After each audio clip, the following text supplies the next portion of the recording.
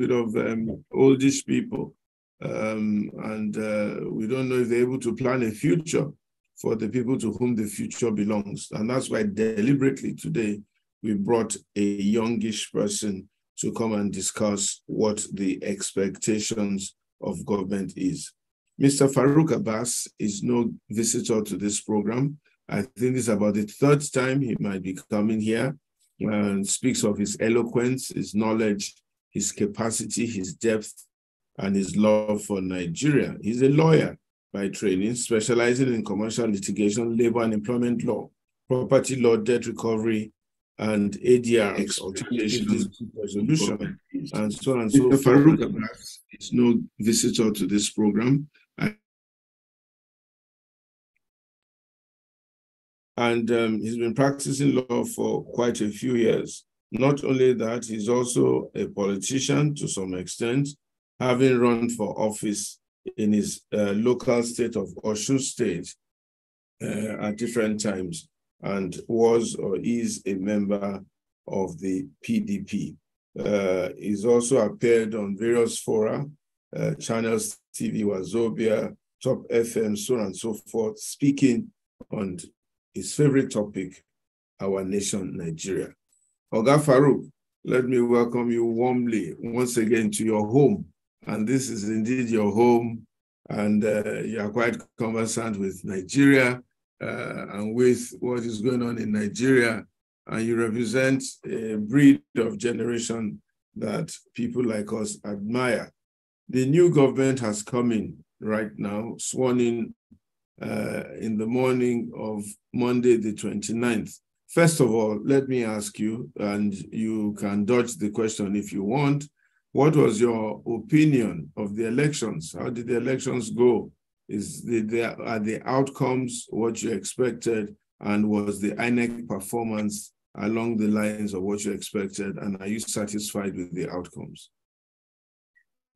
Good evening, Pastor. It's a pleasure to see you after a couple of months. And good evening, everyone. It's a pleasure to be here. Always a pleasure to be here. And like you rightly said, this is indeed my home, as I feel comfortable in this gathering, and I always enjoy the conversation that we have from time to time. So regarding your questions, I'm not one who dodges question. I like to be very straightforward and blunt on issues. So number one, was I satisfied with the outcome of the elections? No, I wasn't satisfied with the outcome of the elections. And the reason why I wasn't satisfied is that we did an election in Osun State. We had a governorship election in Osun State just last year, a couple of months before the presidential elections, and it was very smooth. Transmission was done from the polling unit. We didn't have any issues. On the day of the election, we were already aware of who the winner of the election was, and largely there was no major complaints. Even when the other party who lost the election went to the tribunal, the issues they raised didn't pertain to what took place on the election. It was some technical arguments they brought in, and the Supreme Court addressed that point. So with regards to the presidential election, INEC raised Nigerians' hopes very high. We had expected that results would be transmitted almost immediately, even though the Supreme Court had said in the Oyetola and Adeleke case that it is not mandatory to transmit the results of the election on the day the election took place or whilst the election is going on. I feel that INEC told us that they were going to transmit the elections immediately. In some places, there were voter suppression. In some places in Lagos, some people wanted to vote and they did not allow them to vote. There was violence in one or two places. So that was demoralizing. I didn't like that part of the election. But you know, elections, we keep improving every year. I feel that the election is still an improvement from what we've had in the past in terms of the deployment of the beavers. There was still vote buying, but it wasn't as rampant as we had in the past because like in my own, I can speak for my own state where I voted in Osun State.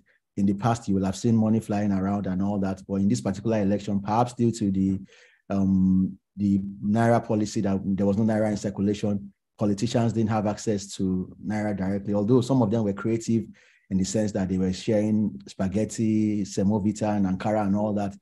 But, you know, that was a bit reduced. Violence and ballot snatching was also reduced.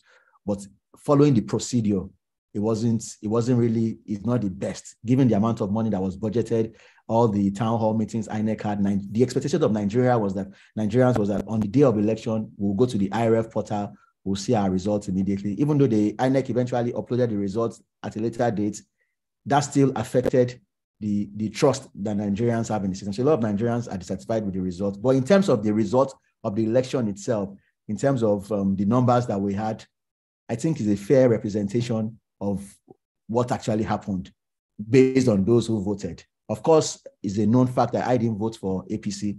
I voted for Atiku. I wanted the PDP to win the election. Unfortunately, we didn't win the election. But as a lawyer, as a law-abiding citizen, I accept the result. But I know that the election was not the best that we could have had. And I hope that INEC will learn from the experience. We have some elections later this year in Imo. I think we have in Edo, and we have in Kogi State. I hope that INEC will copy the same template they used for Osun State, because in Osun State, we didn't have any issues. It was a smooth election, and it went very peaceful. The results were transmitted immediately. They came to the ballot, the polling units immediately. There was no voter suppression. There was no ballot boxing snatching. Nobody was killed. Nobody was harassed. No traditional ruler prevented people from voting and all of that. So it's not an election that we should be proud of as a nation, but it just goes to show that. And that's one of the things the new government will need to do. You need to allow Nigerians have trust in the system, in the electoral system. As it is now, majority of the youths are not satisfied with the election. Some people don't even believe that they recognize the president that we have, because they are so dissented. On the day of the inauguration, I made a post praying for the president on my Facebook status, and some people came to attack me and were saying that why will I be praying for the president and all that. So the youth are not happy. And they have a good reason not to be happy, because if it was fully transparent, if there were no issues, nobody would be dissatisfied. We would accept the election easily. So there's an issue of legitimacy. There's an issue of legitimacy. We can't really say there is legitimacy as far as the government is concerned. And also, given the percentage of the winner, the president won by about 36.6%. That's a negligible percentage of the people who voted in an election. So it's very clear that in terms of majority of Nigerians, majority of the youth, this is not their option. So if you ask the average Nigerian, you are sure that the logical answer to the question is that majority of Nigerians will certainly not be satisfied with the election, because if you aggregate the numbers together, you will see that majority did not vote for who won the election. But as citizens, law-abiding citizens, we have to accept the result. So I don't know, Pastor, if I answered the question very well, or if I missed out any aspect of the question. Well, you've tried your best, and we'll accept that answer for now. Two questions going further. Your party is now in power in Osun State. So are you part of this government? Are you offering them service? Are you going to be there? And so on and so forth. Are you going to run for any office soon? And then question number two, the president or the INEC and all the people have been taken to court by your party, PDP, and also by the Labour Party. As a lawyer, can you look into the crystal ball and tell us what you think the outcomes will be? Okay, thank you, Pastor, for the questions. These are very tough ones. Yes, you're correct that PDP is now the ruling party in Osun State. Being on this call, I see it as a form of service to Nigerians, because we're speaking and we're trying to make ourselves available and encourage more Nigerians to show interest in the election process. And part of the reason why the only good thing I took away from the 2023 election is that a lot of Nigerian youths were participating in the campaign process. It has never happened before in the history of Nigeria. That's a population that ordinarily they will have been watching African Magic or Big Brother Nigeria or Premier League or what have you. But these youths came together, they spent their money, they spent their resources, they were talking about the campaigns, they were following the elections very well. So we were able to bring in a lot of people into the ecosystem politically, and that's a good news for Nigeria. Although we didn't achieve the results they wanted, but the fact that they are even talking about the election, the fact that they are not satisfied, if it was in the past and they rigged an election, the youth will not even be talking about it, nobody will be complaining. But the mere fact that a political party could even bring an application in the court asking for the proceedings to be showed live on air, it means that the political party has gotten a feedback from its supporters that we want to know what is going on in the court. We are interested in the process. So that alone is good news for Nigeria. And even if the result that we got at the election did not favor the youths on who they wanted, I will tell them not to give up. If you look at the result of Abbas State governorship election and Kano State governorship election, Alex Oti ran in 2015. He was believed to have won, but he wasn't declared as the winner. He won at the Court of Appeal, but the Supreme Court upturned it. And he didn't keep quiet. He kept on participating in politics. In 2019, he ran again. He didn't win. He didn't give up. In 2023, he won, he ran, and he won. In Kano State, Abba Yusuf ran under PDP in 2019. He was believed to have won the election, but it wasn't announced. In 2023, he won, and it was announced. Even the current occupant of the office has been in politics since he was 40 years old, and now, according to official record, is 71 years old. So that means he's been in the game for about 40 years or thereabouts, or 31 years or thereabouts. So he spent time. President Muhammadu Buhari too spent a lot of time before he came into office. So politics is not a game that you just come from, you just wake up one day and say you want to turn the apple cart or you want to come and win an office. These Nigerian politicians, they are one of the smartest people in the world. Unfortunately, they don't use their smartness and brilliance for governance. They just use it for politicking because they plan 5 years ahead, 10 years ahead, and they take all that.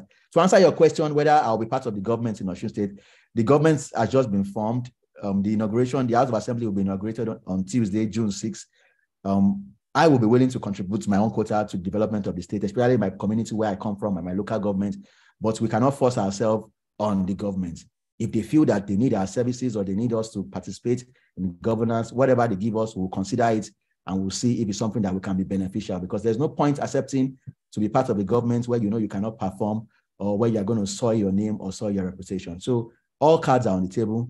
The fact that we are involved in the political process shows that we are willing to contribute one way or the other, but it's left to the governor and his team to decide if they want us. If they don't want us, thankfully, we have a job, we have a second address, so it's not a do or die. We'll continue to serve the country in any other way, including coming on this platform, volunteering for ALG activities and other organizations. So we are willing, but we'll consider in a way that will not affect our reputation, our religion, our faith, our family, and our name and all we stand for. That's the first question. I've answered the first question. The second question, in terms of the crystal ball, looking at the case at the presidential tribunal, ordinarily as lawyers, we're not supposed to talk about cases in court, but as citizens, there's something called fair comment. We can talk about what are our expectations, what do we see from what is going on, because any day they have a hearing in the court, they report it on the news. Yesterday was in the news that they adjourned the case because some people brought some document or a witness was not available. So this goes to show that we can comment on what is happening, but we can't say this person will win or this person won't win. In my own view, on the issue of one of the strong grounds, I'll talk about the petitions one after the other. Like for Labour Party, one of the grounds on which their case lies is the issue of the FCT, not winning the FCT. Strongly, personally, as I believe in a literal interpretation of the law. And I've discussed this with several lawyers, including lawyers who work for APC and the PDP, that personally is an interesting argument. And I believe that you should win the FCT before you can be declared as the president. That's my own belief as a lawyer, my own interpretation. Some other people have said that it's not a logical conclusion, it's not a logical interpretation. It doesn't make sense. What if you win all the states and you don't win Abuja? But personally, I feel that's an interesting point. And the point cannot be waved aside as an irrelevant point. So it's a point that I want to see how the Supreme Court will rule on. If the majority of the members of the panel believe in my own position or in Labour Party's position, then we know what that will mean on the election. But if they don't agree with that, then we look at the other points regarding the units, not somebody not scoring majority of the votes. It's all about evidence. In the Adeleke case, which is the latest case from the Supreme Court on BVAS on the 2023 election, because every other election petition we've had, apart from Ekiti State, they were based on the old Electoral Act. So the Adeleke case and the Ekiti governorship election case are the cases that we can use as templates, as guide for what will happen at the Supreme Court. And what the Supreme Court has said in Adeleke case is that for you to prove that there was overvoting or there was undervoting or there was manipulation, you need the voters register as evidence, you need the BVAS report, and you need the BVAS machine, you need the voters register, and you need to show where they did not comply with the law. So if any of the petitioners, including PDP or Labour Party, feel that somebody did not get a vote in a particular area or the votes were manipulated, so long as you bring the voters register from that unit, you provide the BVAS machine from that unit, and you are able to show clearly that the votes, there is discrepancy in it, then of course, the court will give you judgment. In Osun State, what happened was they did not bring the BVAS machine. They only relied on the server reports. And the INEC and the Supreme Court held that server reports goes to no issue. So law is a matter of evidence. If you say that the election was not properly held in a particular area or did not comply with the electoral guidelines and the INEC Act, bring your documents to support it. Once you're able to achieve that and your forensic experts look at it and they see that you have a case, of course, yes, we have a case. But as lawyers, we can't just say there's no case. We have won. Therefore, because we are in government now, we'll use the power of the presidency to intimidate the judiciary. You can't do that in a sense. You can't do that. Nigerians are so interested. The judgment must be fair, must be balanced, and must be just. And I'm sure that the Supreme Court will not toy with the future of this country. So I feel that it's an interesting case, and there's a lot that can come out from that case. I wouldn't just show it aside and say, once you've inaugurated the president, then he's a damp squib. The horse has bolted from the stable. Nothing can happen again. No, I don't see it in that light. And which is why when PDP's lawyers tendered some documents yesterday, APC challenged the admissibility of those documents, saying that they will give their reason in their final address. So if they felt that their case is a straightforward case and they don't have anything to lose, allow all the documents to go in. Don't challenge the documents. You can just say, you can rest your case and say they've not proven it, because in election petition, the petitioner must establish his case first before the onus will shift to the respondent. Where the petitioner fails to establish his case, the respondent does not have any job to do. All he needs to do is just to be having fun and smiling in court. But the APC lawyer, they have a very formidable team. The way they came about with their team, you know that they mean business and they know there's fire on the mountain. So I feel that this is not a case that can just be waved aside with a shove of the hand and feel that nothing good can come out of it. I feel that whichever way, they are going to make some very, very fundamental pronouncements and anything can happen, because we have brilliant lawyers. The lawyer we used in Osun State is one of the lawyers on Peter Obi's legal team. And if you talk about brilliance, he's one of the most brilliant lawyers that we have in Nigeria. Is very, very thorough, articulate, and he handled Adeleke's case. And as far as today, as of today, the latest authority on beavers on election in Nigeria is the Adeleke case. So if a lawyer handled the Adeleke case, you are very sure that he won't make the kind of mistakes that some other people made in his case that is going on now. So I feel that it's a very, very tough case, and we should be expectant. Anything can happen. As lawyers, you never give your clients assurances that you have, even the case that you feel is sure for you, you must never tell your client that, don't worry, I'll get you judgment in this case. It's only a lawyer who doesn't know what he's doing who will assure his client that I will win this case for you. So as far as that goes, I believe that the case is an interesting one, and we will expect a lot of fireworks from the proceedings. Okay, so let's be looking at the space. Marcella seems to agree with you. I see her nodding her head, saying that you'll be expecting fireworks from the case. That's very good. Let's now go to the meat of our discussion. What are our expectations from this administration? What would you be expecting? You know President Tinubu very well, at least you know of him by reputation if you don't know him personally, and so on and so forth. Well, first of all, ceteris paribus, all things being equal, what should a new administration be focusing on in our country? And then underline that or laying that on top of, you now know the Tinubu team, and objectively, his antecedents and things like that, how do you think his administration will fare? Okay, thank you very much, Pastor, for the question. Yes, you judge a man by his antecedents, by his actions in the past. That's how you can assess people's character and their personality and their philosophy. And going by the antecedents of the president, when he was the governor of Lagos State, he had one of the most fantastic team. A lot of his commissioners, we remember them with fond memories. I remember a lot of his commissioners. I know a lot of his commissioners. Other governments, we can't even remember their names because they didn't really make significant impact. So if we go by that record, I expect that he would live up to the expectation of surrounding himself with very brilliant eggheads, very brilliant brains. With the kind of feats he achieved, even as the governor of Lagos State, you would expect that you know that he has a very good team advising him. The way he ran his campaign, the scientific and the forensic manner in which they took the campaign, you know that he has a very brilliant team working for him. So I expect that we would have round pegs in round hole. I expect that he will go after the best that we have in this country, regardless of their religion, their ethnicity, and their political affiliations, and bring them into his government. He has been touted as someone who likes to attract talent, who likes to attract brilliant people, who has a forgiving spirit. So I expect that regardless of whatever anybody must have said during the campaign, whatever anybody might have said on any program, once he knows this person is the person for the job, I expect him to bring the person in to serve in his cabinet. Another thing I expect from him is that, unlike the last administration that we had, where no minister was fired for underperformance, where nobody was queried, where we didn't have any sort of KPIs, performance index on the performance of the ministers to assess their job, where most of them, we can't even remember their names. I'm not sure I can mention 5 or 6 ministers in this government, in the last government, but I can tell you about 10 or 15 ministers in Abbas government. So I expect that even when he appoints his ministers and they don't live up to expectation, I expect that he will fire them if the need arises, and I expect that it would bring in the right team. So in terms of team, I expect a very formidable team. And the major thing I expect from him as the president, number one, is that legitimacy, the question of legitimacy is very paramount. Is in quotes, his legitimacy is not so solid. And how do you win that legitimacy? You need the trust of the youth. The youths form about 65% of the population in Nigeria.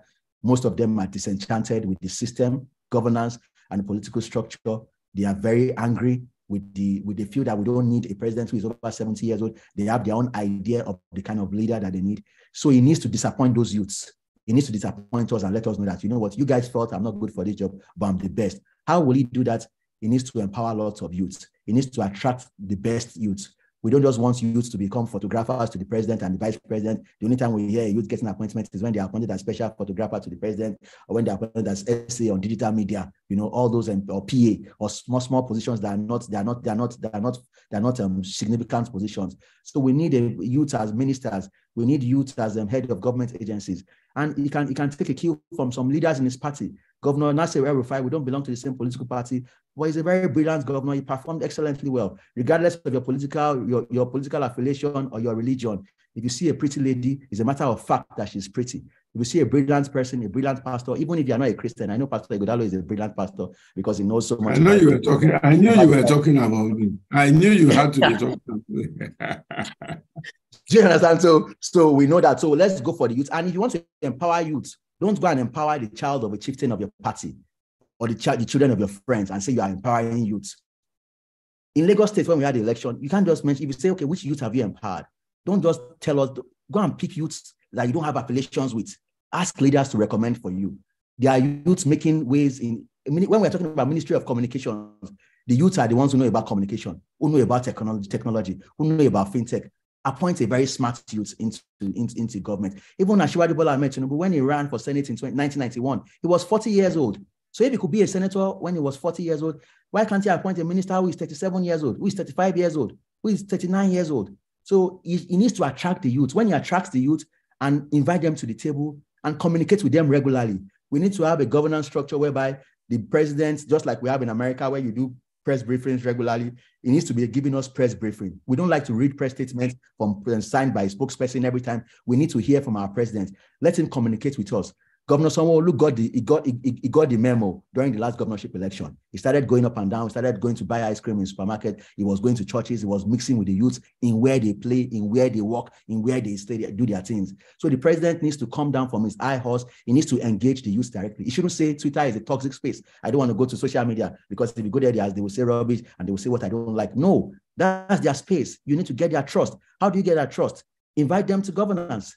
Address their concerns. A lot of lawyers are leaving, going to Canada. A lot of doctors are going to Canada. They are not happy with their system. Nobody wants to be a second-class citizen anywhere. So if anybody is thinking of relocating abroad now, it's because they are not satisfied with their country. So make them satisfied with the country. If you tell us that there's no money in government, you can't be maintaining the presidential fleet of 10 aircrafts, and you're telling us there is no money, and you are driving the latest 2023 Lexus. I see a lot of governors driving the latest Lexus, the latest G-Wagons, and you are saying there's no money, you cannot pay pension. If there's no money, drive 504. Drive Toyota Corolla. If I see a governor driving a Toyota Corolla or driving a small car, then we can sympathize with you and say, oh, it is correct that this one does not have money. But you are living a luxurious life. Your children are traveling everywhere. You are going for parties. You are enjoying yourself. And you are telling Nigerians that there's no money and the economy is bad. They won't believe you. So he needs to develop that trust between himself and the youths and Nigerians. That's the first thing I think he needs to address. The second thing I think he needs to address is that the election that we've just had, We have identified some places where there was voter suppression, where some INEC officials misbehaved, where someone who did not have the power to announce a result announced the result.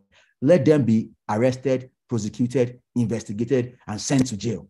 Let him pass that message across so that by November, when we're having the new governorship elections, Nigerians and INEC officials will see that if you try to suppress any votes, you'll be jailed, you'll be arrested. So now we've done the election. We are not hearing anything about what happened in Adamawa anymore. What happened in Lagos, where some people were attacked. We are not hearing who are the people that attacked them. Who the people that were arrested? What is the state of their case? Let him be giving us the reports on a daily basis. And again, he said being the president is his life ambition. Emilio Con. If something is your life ambition, we expect that within 30 days, you should announce your ministerial list. By today, we should know your chief of staff, your SSG, the critical positions, because you said this is your life ambition. In your life ambition, like now, I have dreams of what I want to do. There are some things that when they happen now, I won't think twice. I know who is going to work with me because I know my team already. So we should start seeing that sense of urgency. Yes, he has started very well. He delivered a very nice speech. He addressed the right issues. He has had meetings today with the security people. Yesterday, I think he met with NNPC and CBN. The dispute between DSS and EFCC, he waded in immediately, unlike in the past where the president might not say anything about it. So he needs to earn their trust. Another thing he needs to do again is that he needs to focus on the issue of power. Power drives every economy. So he needs to try to see how we can resolve the issue of power. And I mean, in some areas in Lagos, we have almost 20 hours lights. In Magodo, in some other places in Lekki, we have private arrangement and all that, So it means that these things are doable. So let him address power, let him address security. Once there's power and security, then the economy will improve and there'll be prosperity. If there's prosperity, there'll be less grumbling, there'll be less arguments, there'll be less agitation. The children, the youth who are making noise on social media, they will reduce their noise making because their life will be comfortable and all that. So if he can address some of these issues, then I think he will do very well and he would enjoy his presidency. But as a matter of urgency, the youths have gone beyond being photographers to president and essay on digital media. If he doesn't appoint solid youths into his government, I can assure you that within 1 year, he will feel the heat from the kitchen, and the heat will be unprecedented. So the only way to quell the heat is to make life comfortable for the youths, make them have a sense of belonging. Leadership now is not all about autocracy. It's about you inspire followership, you inspire leadership. You can't just command and give authority. Even as leaders in our offices, we can't just be giving orders. 5-year-old children will question you. This Generation Z, they are very confident. They can attack you. They can ask you questions without caring whatever you feel. So he needs to come down from his horse and not see them as toxic. Even I have issues with some of the Generation Z or whatever it is they call them, So we have to learn and change how we interact with them and get them to our side because their energy is so strong and is very contagious. So that energy, we need to channel it into development, channel it into economy, channel it for the good of the country.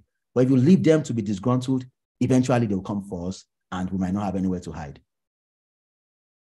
Thank you very, very much. So maybe I can recap. You think that President Tinubu will put together a good team. You think that he will react promptly to certain things. You are hoping that based on his ambition, this being a lifelong ambition, he will hit the ground running and he'll be able to tell us where exactly he's going. Well, let's hope that these things will be fulfilled. And you have suggested that he really needs to reach across the table to the youth and make sure he gets the youth on the ball and engaged and moving. But do you think he's going to be able to tackle this issue of corruption and this issue of power in Nigeria? Yes, the issue of power, I believe strongly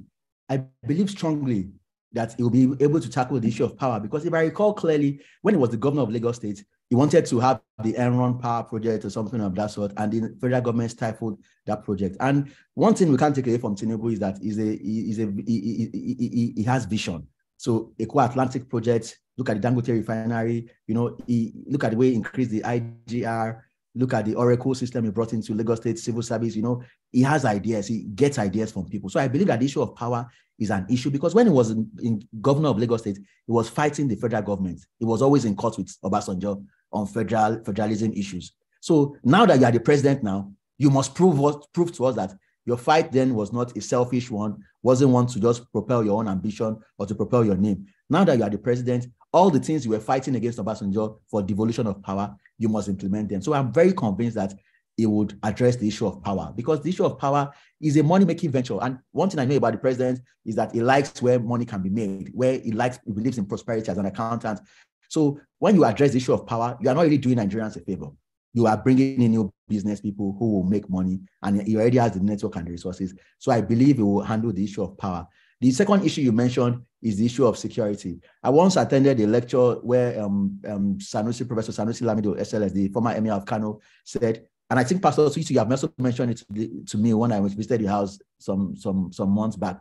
You mentioned that we don't really need that. If we have a government that is spending 95% or 90% of the revenue on Nigerians, and we can see the impact, that is still good. If they are taking 5%, well, we can overlook it because they are spending 95% of the people on the people. But what we have currently is that they are practically spending 75% on themselves and spending 10% on Nigerians. So I think it can also tackle the issue of corruption, because if it tackles the issue of corruption, that will give the government more money to be able to achieve its ambition. Now the government is almost prostrate. They are in debt. They don't have money. So it's in his own best interest. If he's tackling corruption, he won't be tackling corruption because he's a saint or because he believes so much in anti-corruption drive.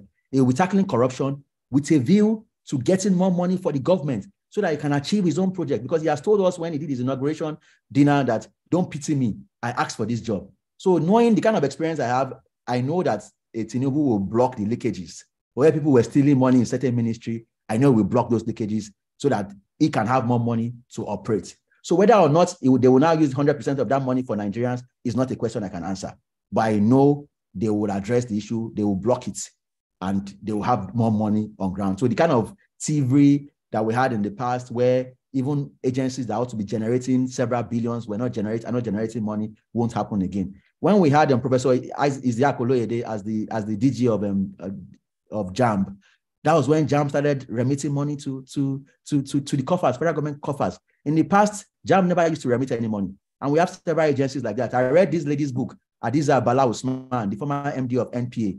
And she talked about her experience in NPA. When she came in, she tried to block some leakages, and she also generated more revenue. So what this goes to show is that if you appoint the right set of people into government position, they will block the leakages. But if you appoint people that will say they don't know anything about the ministry as the minister and all those things, you might not get the best, because the people who know about that ministry will play games and carry out corruption. But if you appoint someone who knows about it, he will know where the dead bodies are buried. And the first thing he will go and block that place. So I believe that Asiwaju Bola Ahmed Tinubu will work on addressing corruption just to save his own government and to be able to have more money to achieve his objectives for the country.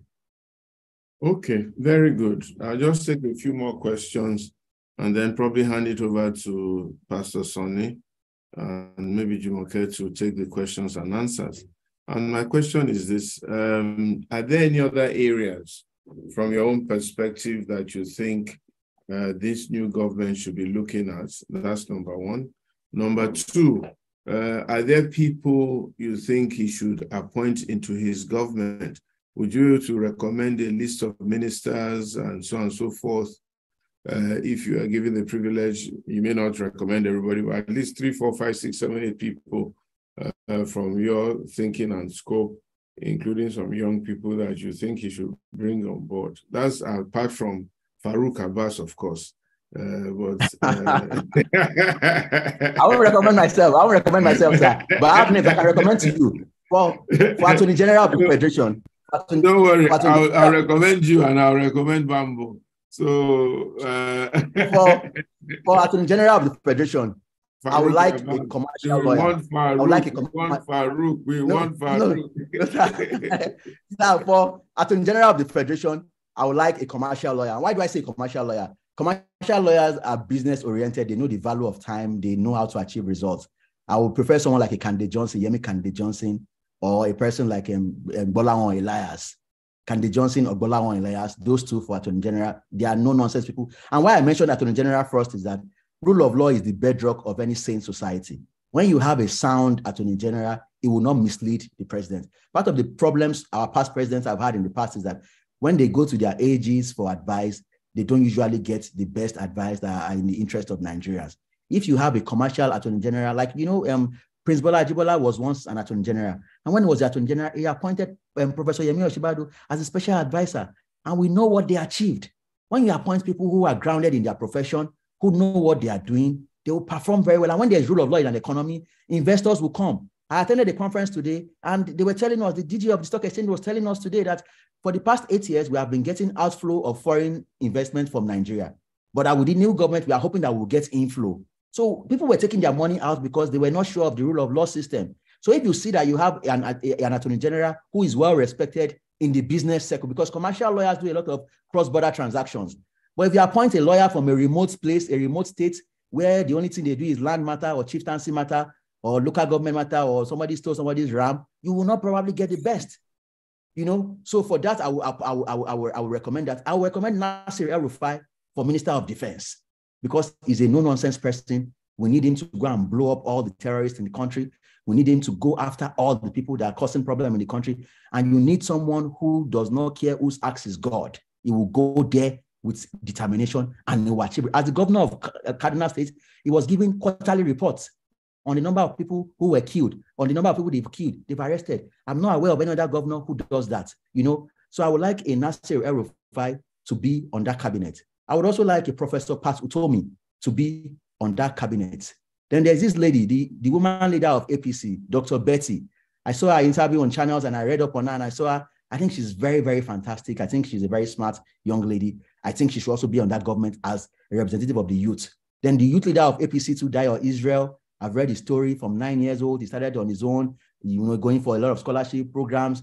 He's a young guy from grace to grass, from grass to grace.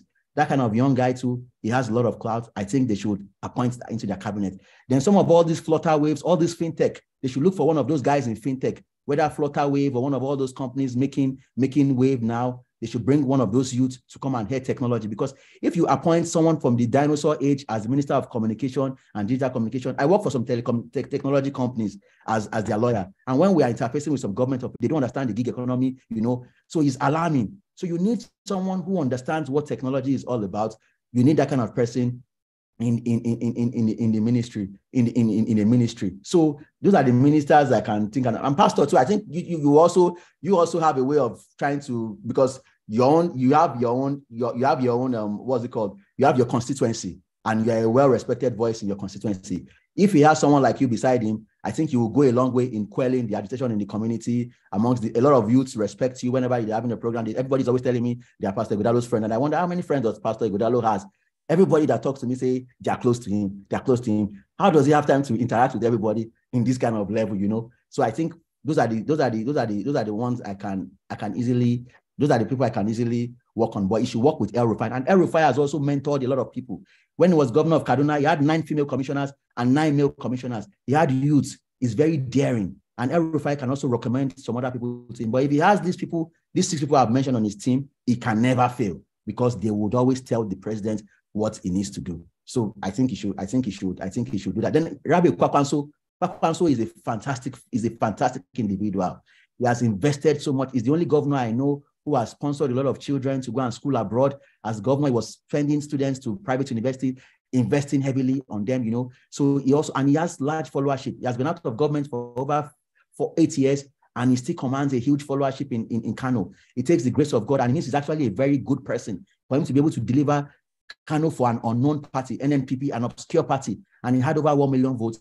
It means he's a very strong personality from that region, and you need a Kwakwanso in your government, maybe Minister of Works or something. Then you need Governor Wike, you need Wike too in your government, because Wike, in terms of infrastructure in River State, he revolutionized River State. But you will need to tame him in terms of his talking and all that, because Wike can face anybody at any point in time. But in terms of achieving results, because I don't care whether I like you, I don't like you. Once you can achieve the result, I want to be your friend. I want to work with you.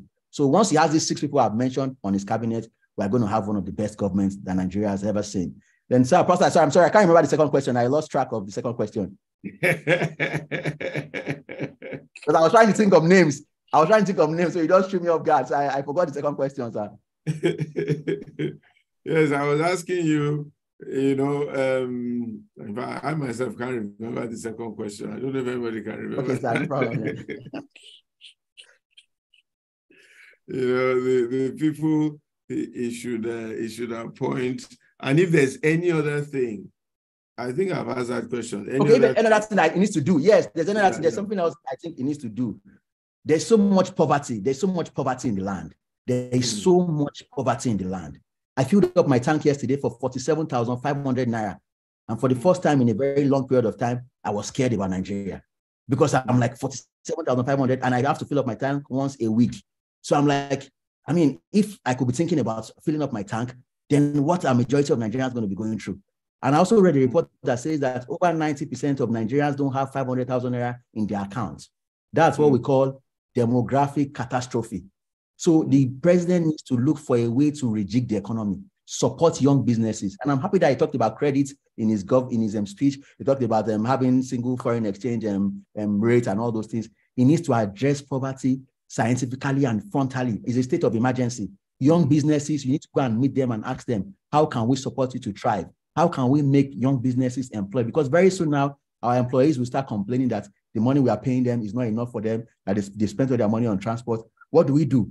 That means we have to increase money. If our clients are not increasing how much they are paying us, how do we survive as a business? It means that you want to send more youth out of the country. So he needs to directly address the economy, businesses, young businesses, be supporting them. And not the one BOI was doing, that they'll be doing some fake program on channels, showing us some name of some obscure business that we've never heard of them. We need real businesses that employ real people, not businesses that government agency, the head of government agency are the ones nominating names. Go to Ikoyi, go to law firms, go and look for small law firms, look for people selling ice block, look for women that are fashion designer, look for credit people in each community. Not that you just go and bring somebody's friend, somebody's sister that they don't really have any, they're just using that avenue to collect money.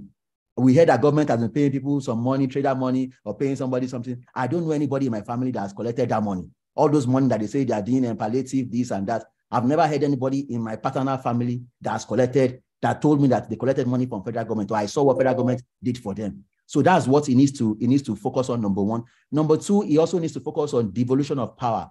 As the governor of Lagos State, Asiwaju Bola Ahmed Tinubu challenged Obasanjo's government.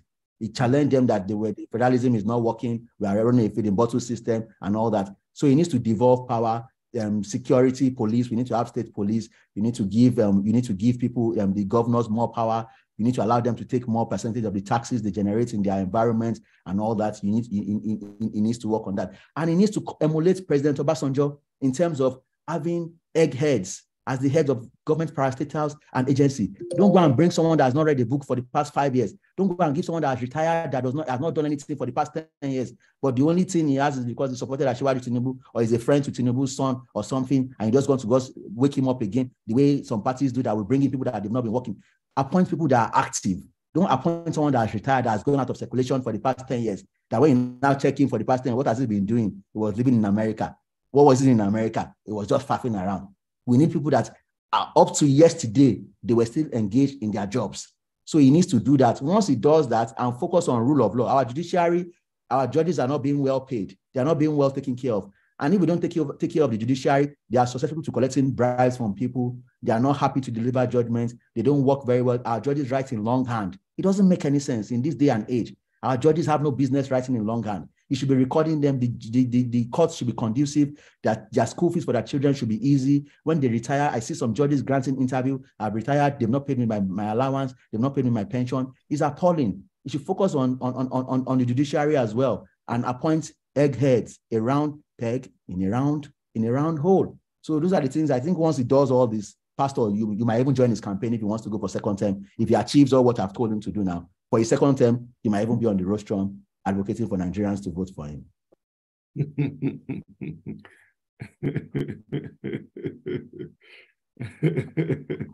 Okay, it's all right. Let me leave you. Other people have questions to ask you. Don't let me hog the microphone. Many hands are up. So let me take 3 questions very quickly. Bayo, Noyo, and I think Noyo has raised his hands. He has two systems here. And then I don't know who iPad guest is. Please rename yourself, whoever iPad guest is, before I call you. and then Oluwarotimi. So let's take Bayo, Noyo, and Oluwarotimi. And I don't know, Sonny, if you're on the platform, you can take it away from there. Okay, Pastor, thank you very much. So Bayo, go ahead with your question. Okay. Thank you so much. Good evening. And I'm Florent, Pastor. Florent. Yes, sir. Okay. I have two questions. One is about INEC.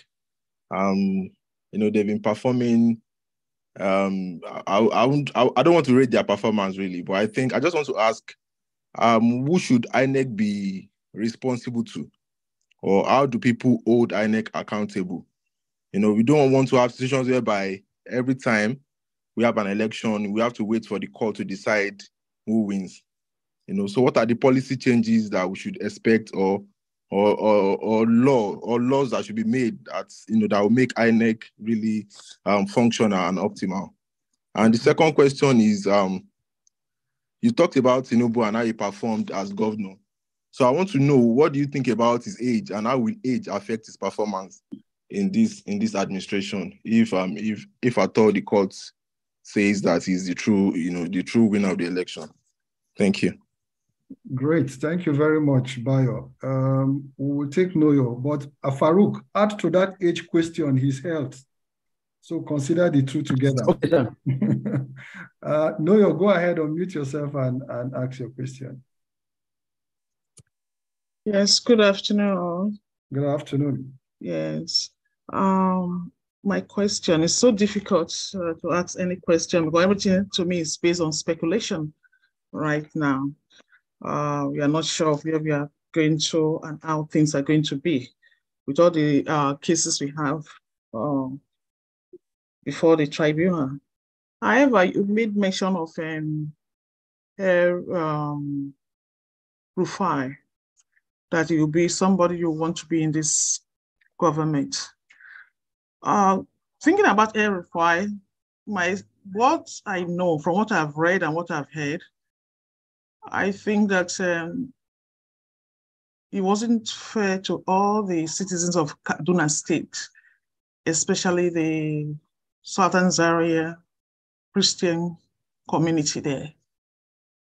So if he's coming out to be on a Tinubu government and you want him to be in charge of the defense, if I heard that right, what kind of a person do you think he's going to be?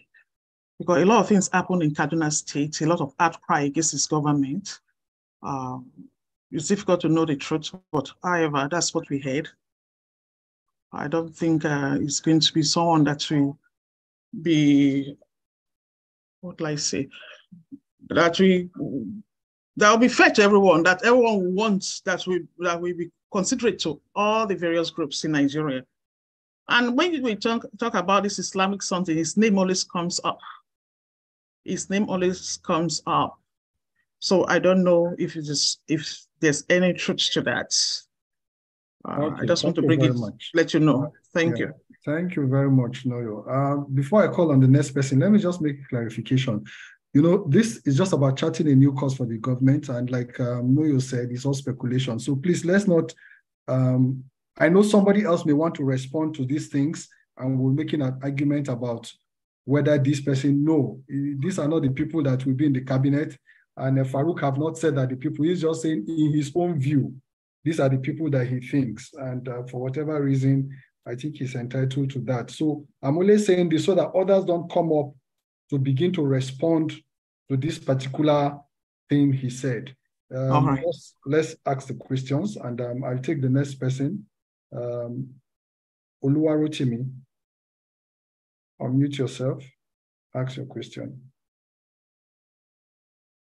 Kindly unmute Oluwarotimi to ask his question. We'll take those first three, and then after we'll take another 3 sets.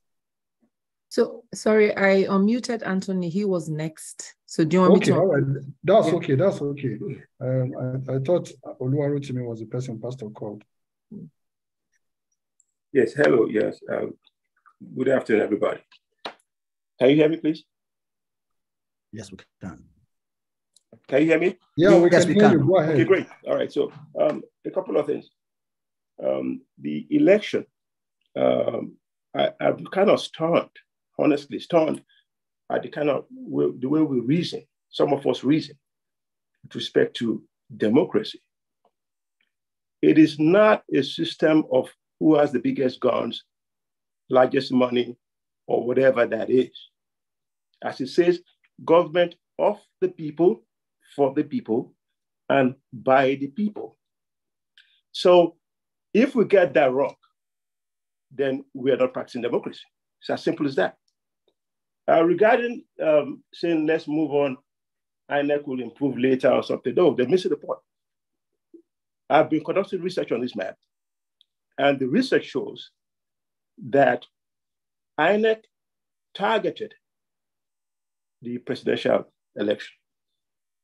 And people say, oh, the governorship election and the House of Rep and all that, and the Senate, they went fine, so this is the best election ever. No, it was a mafia operation to target the presidential election specifically. So, for example, with respect to the numbers, APC came first, PDP second, Labour third. Those were from fictitious statistics. And anyone who knows about statistics knows the data you get, the variety of data determines the results you have. So if INEC were to conduct the population census and says China is 200 million and Nigeria is 1.5 billion, some of us will say, well, INEC has said Nigeria is 1.5 billion and China is 200 million. And that's the awareness. So what I'm saying in essence is this: please educate yourselves, conduct your research, and don't be too gullible with respect to the result from INEC on the presidential election. It was a big fraud. Big fraud. And hopefully the court will do the right thing and we'll be out of this mess. Thank you.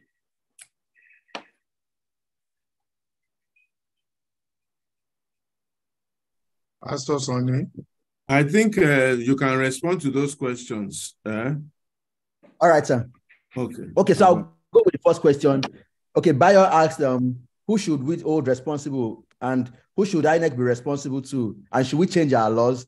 Okay, yes, thank you for that question, Bayo. We don't need to change our laws. The new Electoral Act we have is a very, very fundamental law. They made a lot of changes to the law. There are a lot of offenses there. The compliance, the level of independence of electoral officers, the bar has been increased. There were a lot of offenses that were created, and their punishment and jail term sentences and years and fines to pay. But the problem we've had is that it is the government that prosecutes. So in the past, what we've had is that INEC has not really pursued prosecuting electoral offenders. If they have, it has been a tepid kind of prosecution. It was a weak form of prosecution, and we've not really heard about jail term sentences for election riggers and all of that, except from the fact that American embassy and the UK embassy, they started denying some people visa on the role they play in the election. So if you see America and UK saying we have placed some people on no-fly list because of their roles during election, it means that these countries are very serious. What has the federal government done? What has INEC done? If foreign countries can be more concerned about your election, then what are you doing? Foreign governments give monies to INEC, to NGOs in Nigeria to ensure that we have a fair election. So what is the country doing? So it goes back to what I said earlier. The government has to take the lead. As citizens now, I'll ask you, Bayo, in your area, all these electoral offenders that you are aware of that they've done, have you written any petition to INEC before or to the police before to say, in my area, I voted in this area, on the day of election, this person was sharing money, I took picture, I took video, this is it, submit it to EFCC or submit it to the police. Then when you write your petition and they don't action it, then go and meet ALG or go and meet Pastor Igudalo. Pastor, I wrote this petition. Look at the evidence I have. And this guy is still going, he's still twerking online. He's still going on social media playing. How many of us have done that? We haven't. But if the government can bail the cat, that will be fine. So as far as our laws are concerned, we don't need to change our laws to bring sanity into the system. We just need the political will to drive our laws. For example, now everybody will tell you that it wasn't the President Tinubu that stopped subsidy, that the Petroleum Act has removed subsidy and all that. But it took a President Tinubu to mention it in his speech, even if indirectly, that subsidy has ended. Meanwhile, we had the president that handed over to him that did not see anything on that was pussyfooting and prevaricating on those matters. So it's the political will. Our laws are fantastic. They've been updated. And as they are, they can deal with anybody who commits a crime. So to answer your question, INEC is accountable to Nigerians. The police can prosecute, the presidency can prosecute. So as an organization, now you can tell people, if you have evidence of electoral crimes, electoral offenses, collate them together with your evidences and submit them to ALG. ALG can do a petition to the Inspector General of Police. We have 75 cases of electoral issues in Nigeria. This KBAC in this area sends people away, and we have recordings. Go and prosecute him. Thankfully, KBACs don't have immunity under the law. Then if they don't take those actions, then we can now escalate it to the social media, to the news, to foreign government agencies, and they will take action on it. But we cannot shout on social media, and that's my problem with a lot of Nigerians. You just keep on shouting on social media, expressing a lot of bile on WhatsApp groups and anger, but you're not translating into actions.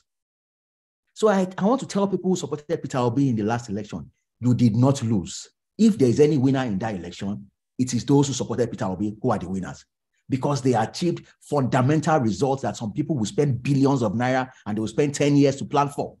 I am on the field. I've run an election before. I was involved in the last election. I know what it takes to run the campaign. I know what it takes to fund the campaign. But this was a movement that was fundamental. It was heavy. It was heavy. So they did not lose at all. If Peter Obi did not win, he has won. If he did not win, in this election, as far as I'm concerned, he is the real winner, as far as I'm concerned. If you look at the history, I study history a lot. I study a lot of political leaders. I read their biographies. People hardly win at their first attempt. They hardly win, especially when you're dealing with rogues. Nigerian politicians are very smart. Anthony mentioned a question that is a mafia attempt. Of course, it's going to be. I'm not saying that there was no mafia attempt. Nigerian politicians would throw everything on the table to achieve their results. They use everything, both spiritually, whatever they can do, they will do worse than what they can do. So now they've given Peter Obi supporters an idea of the mafia approach they can do. Then you prepare for the future. Challenge them in court if you have your evidence. If you're able to win in court, fine. If you can't win in court, regroup yourself. Don't nag. Don't cry. Buhari cried on TV. Tinubu had to beg him, Damaso Kumo, you will run this time and you will win. You go back to the drawing board. When you lose an election, you go back to the drawing board. You look at your weak points. If you want to be deceitful, Peter Obi was not strong in the Northeast, in the Northwest. He was not strong in the Northeast. He might have had supporters there, but he was not strong. Who were the voices that were with him in those areas? Elections are won. You must have people on ground. We say structure, that he didn't have structure. He had the best structure because his structure was an invisible structure. His structure was in the hearts of Nigerians. You didn't pay them. My cousins came out on election day to have start a polling agent. My cousin that was a CFO of a company listed on the stock exchange, Nigerian stock exchange. She was a polling agent to Peter Obi. I live in Magodo. All the polling units, Peter Obi won all the polling units, almost everything. And he never came to Magodo, and he did not give anybody money. So let's be fair. Let's be real. Yes, we didn't get the results we wanted, but you guys won. Those of you who supported Peter Obi, you won. He might have come third, but he came first because he had a short period to campaign, and he did not spend shishi, according to him. And I know because he wasn't giving anybody money.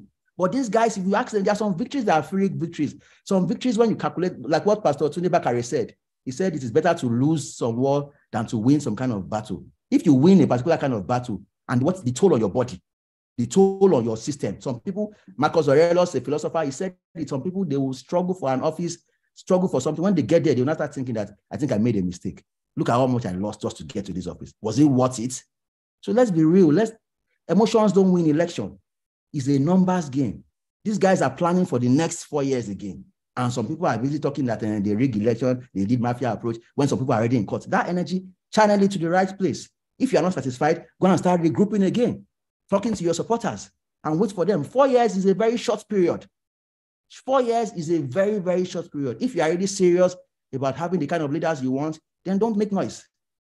Peter Obi took us with a bang, a big bang. Although they were making noise on social media, but even I said he can never have up to 2 million votes. That I wasn't expecting him to have more than 1.5 million votes. That if he has 2 million votes, they have succeeded.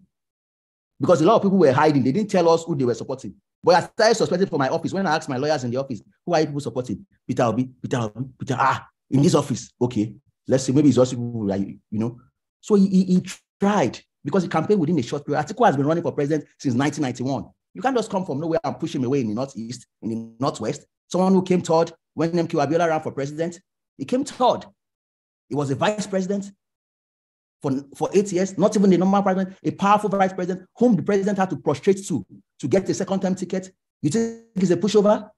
Then your president of your country was not supporting Buhari Tinubu fully. They gave some people support indirectly. Then you now had all this noise, all the poverty in the land, insecurity, petrol scarcity, no money. Let's be fair to God. Let's be fair. Politicians will always play any system. They will always do that. So it's not an issue to be making noise about. Then somebody asked me about Tinubu's age and performance. That's the honest truth. His age would hinder his performance. No doubt about it. The level of the hindrance will now depend on the kind of team he has. Because a Tinubu of 15 years ago will probably be able to travel to Lagos today, go to Kano tomorrow. Because when I say the youth are not happy, how do you make the youth happy? You can't sit down in Aso Rock and think the youth will be happy with you. When they're having some events, technology events in Lagos, show up there. They're having an event in Kano, show up there.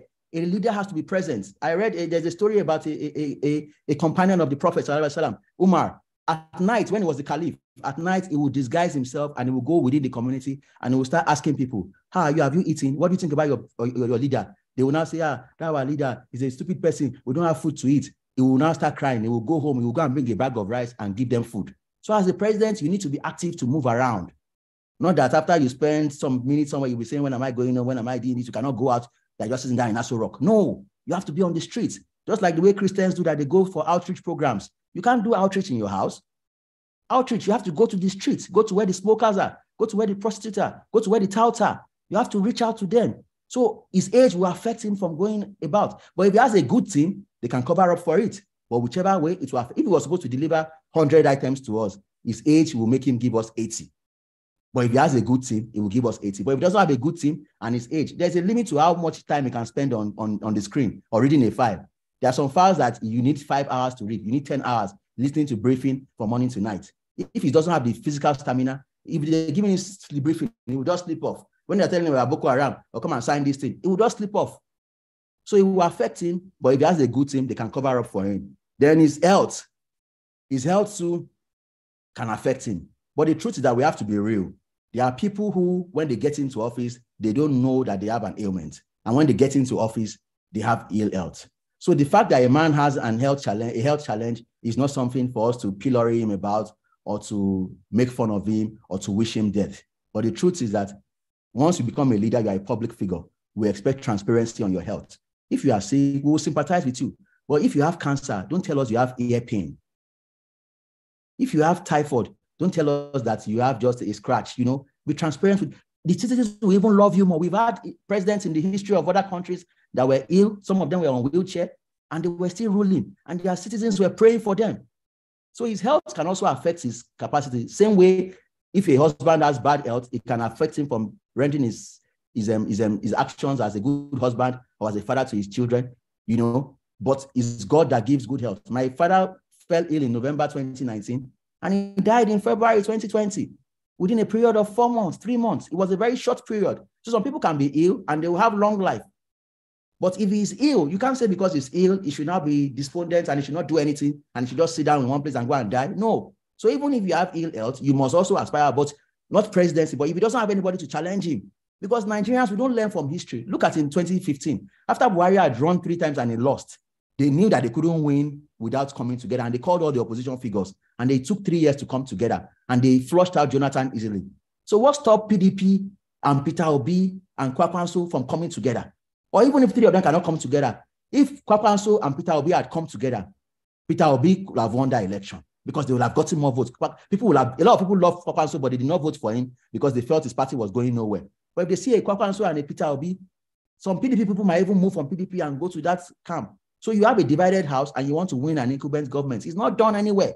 It's a recipe to failure. So his health will also affect him, but he needs to be transparent with us on his health.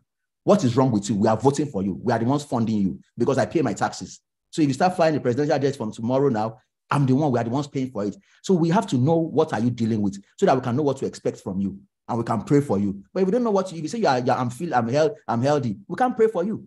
So you are not honest with us. And as a leader, you have a fiduciary relationship with your citizens. You must be honest and open with them. If you don't want anybody to know whether you have cancer or you have a health challenge, don't run for office. Because when I was running for office, people will tell you that if you want to know how your father toasted your mother, or the night they conceived you, run for office. People will tell you story.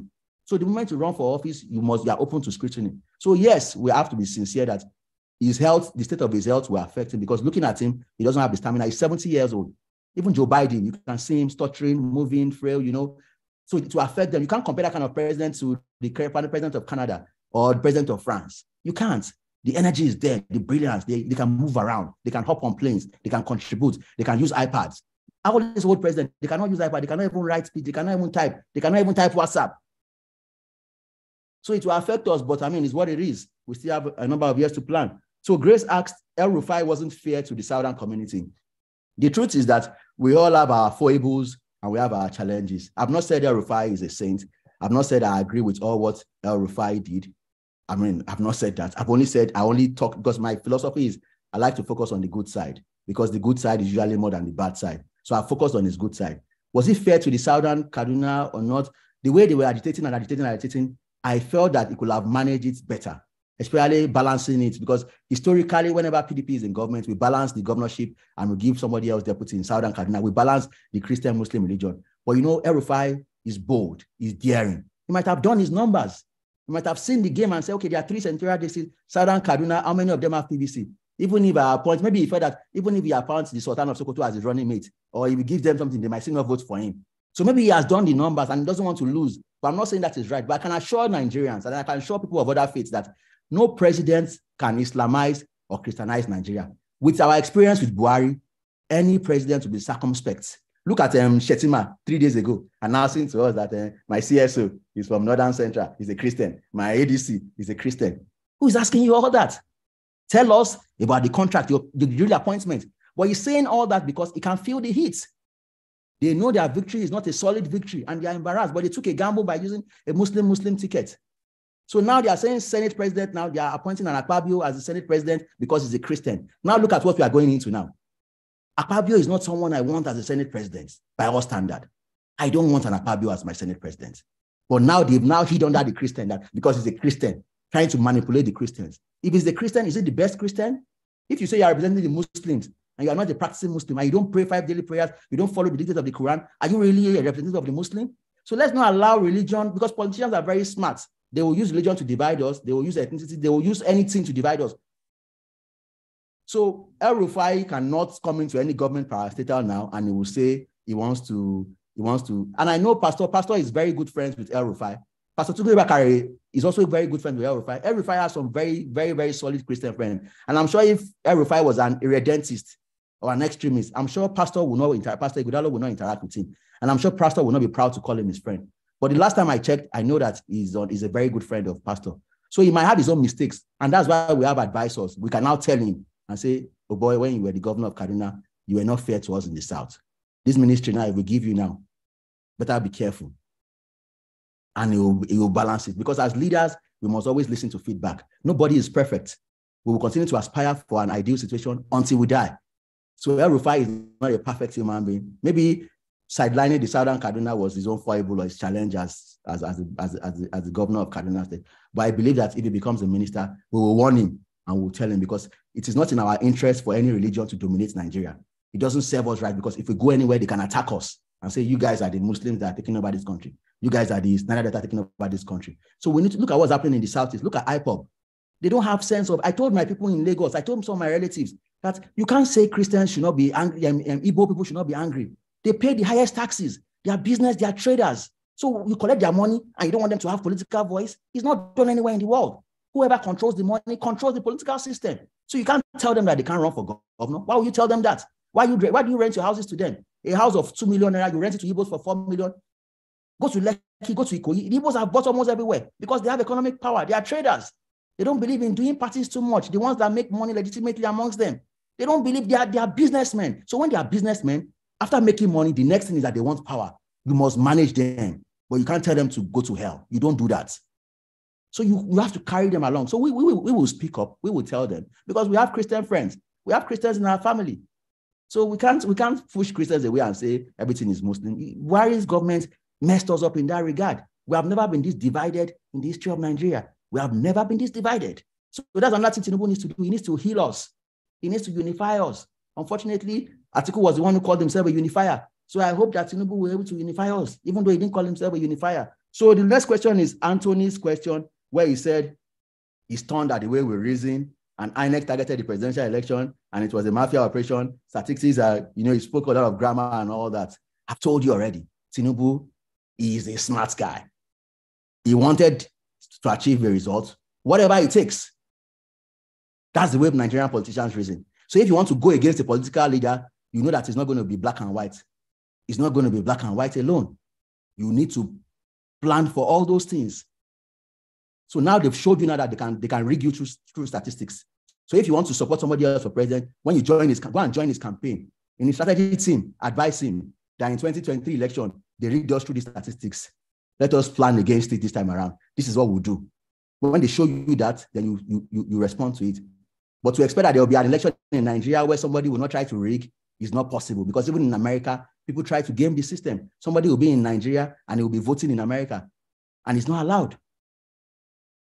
So let's not think that there's any perfect democracy anywhere in the world, or there's any perfect election anywhere in the world. The degree of the manipulations or challenges might vary, but anybody who wants to win an election, politics is a game of wits, and you use everything you have to win your election. If Atiku comes to Osun State, he will tell us that my first wife is a Yoruba woman, and then vote for me, I'm from Osun State. If he goes to Anambra, he will say my fourth wife is Uchenna, I'm your son.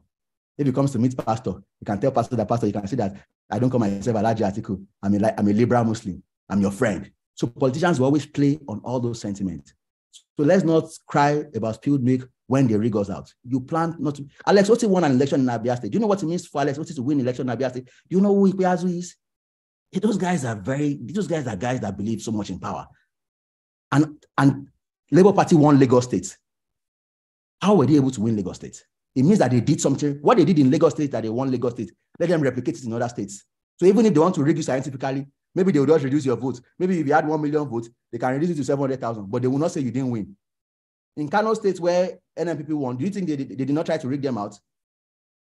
But they learned from experience. In Osun State 2018, we won our election. We knew we won the election, but they played games on us. And when we came back in 2023, we were better prepared, and we showed them back. So that's the way they run politics. So, Pastor, I've answered all the questions, sir. Okay, thank you. Go ahead, please. All right. Thank you so much for the opportunity. Mr. Faruq Abbas, thank you for the way you've tackled most of the questions. There was a news report that came on the scene a few days ago about how to cut the cost of governance in Nigeria. And one of the ex-governors from the north, Mr. Shekarau, is of the opinion that the current government should do away with the Senate and the House of Reps. There are many ways to skin a cat. I know his objective is to see how we can cut down the expensive structure that we currently are running. So, but what's your opinion? I'm not a legal person, but I would like to hear from you. Is that a possible or a feasible solution under a legally constituted government like we have now, for a president with a fiat to just say, I'm not dealing with both the Senate and the House of Reps at this time. I'm going to do away with one of them. Also, but let's go back to his objective. How best can we achieve a slimmer governmental structure that still gives us the benefits of democracy? That's my first question. The second one is about youth development.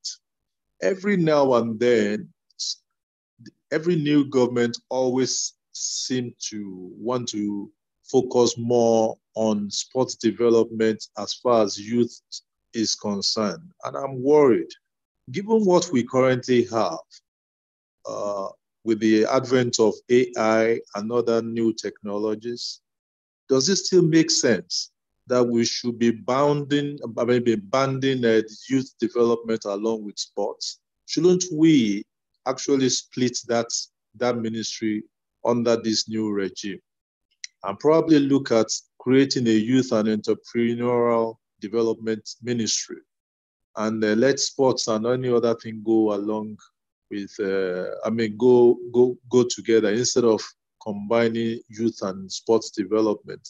So what are your views on these two key issues? Thank you. Okay, go ahead and respond to that since we don't have. Okay, thank you. Thank you very much, Oluwarotimi. That's a very brilliant question, especially the second one. So I'll answer the first one. What's my opinion on reducing the cost of governance, and Senator Shekarawa's opinion about abolishing the legislature? The truth is that there are many ways we can reduce cost of governance. When you run a democracy, democracy thrives on structure, on checks and balances. There are three arms. There's the judiciary, executive, and the legislature.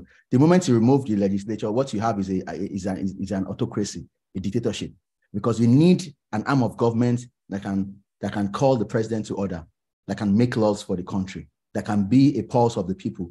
The legislature is making a significant contribution to our democracy because they ordinarily are meant to represent the people. They are the closest to the grassroots. My House of Rep member is my very good friend and leader, and I interact with him. When I have issues that pertain to my community, I call him on Bamdele Salam, and he's extremely responsive. So if you say we should cancel, abolish the legislature, it is not possible by fiat, because the constitution is what sets up the structure of government. So if you want to abolish the legislature, what you will need to do is to amend the constitution. But the people who you want to abolish cannot abolish themselves. So it is not realistic, unless it's not realistic, legally speaking. But how do you reduce cost of governance?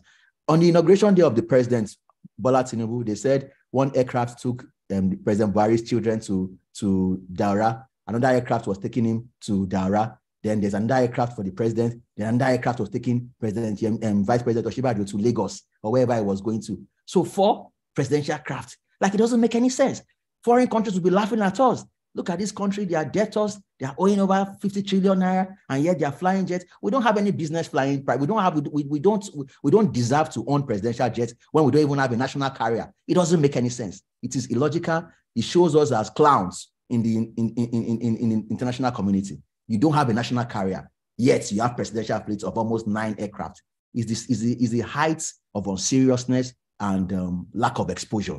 So if you want to reduce the cost of governance, we can start from that. That's number one. Number two, former President Buhari, his wife Aisha Buhari, told us that they spent 20-something billion to have a state house clinic. Why spend 21 billion naira on state house clinic when you have not spent that kind of amount on other hospitals around the country? So we can cut that down. If you see the entourage of some governors, you will be scared. When you see some governors move around with almost 25 mobile policemen, they will have entourage, they will have boss for media aid, they will have boss for friend of the governor, they have different people on their entourage. Whenever an average governor is traveling, they will go around with hangers on, and their feeding will be on the state. So we can cut down the size of government by saying that maybe the governor should reduce his entourage whenever he's traveling. Nobody should travel by private jet.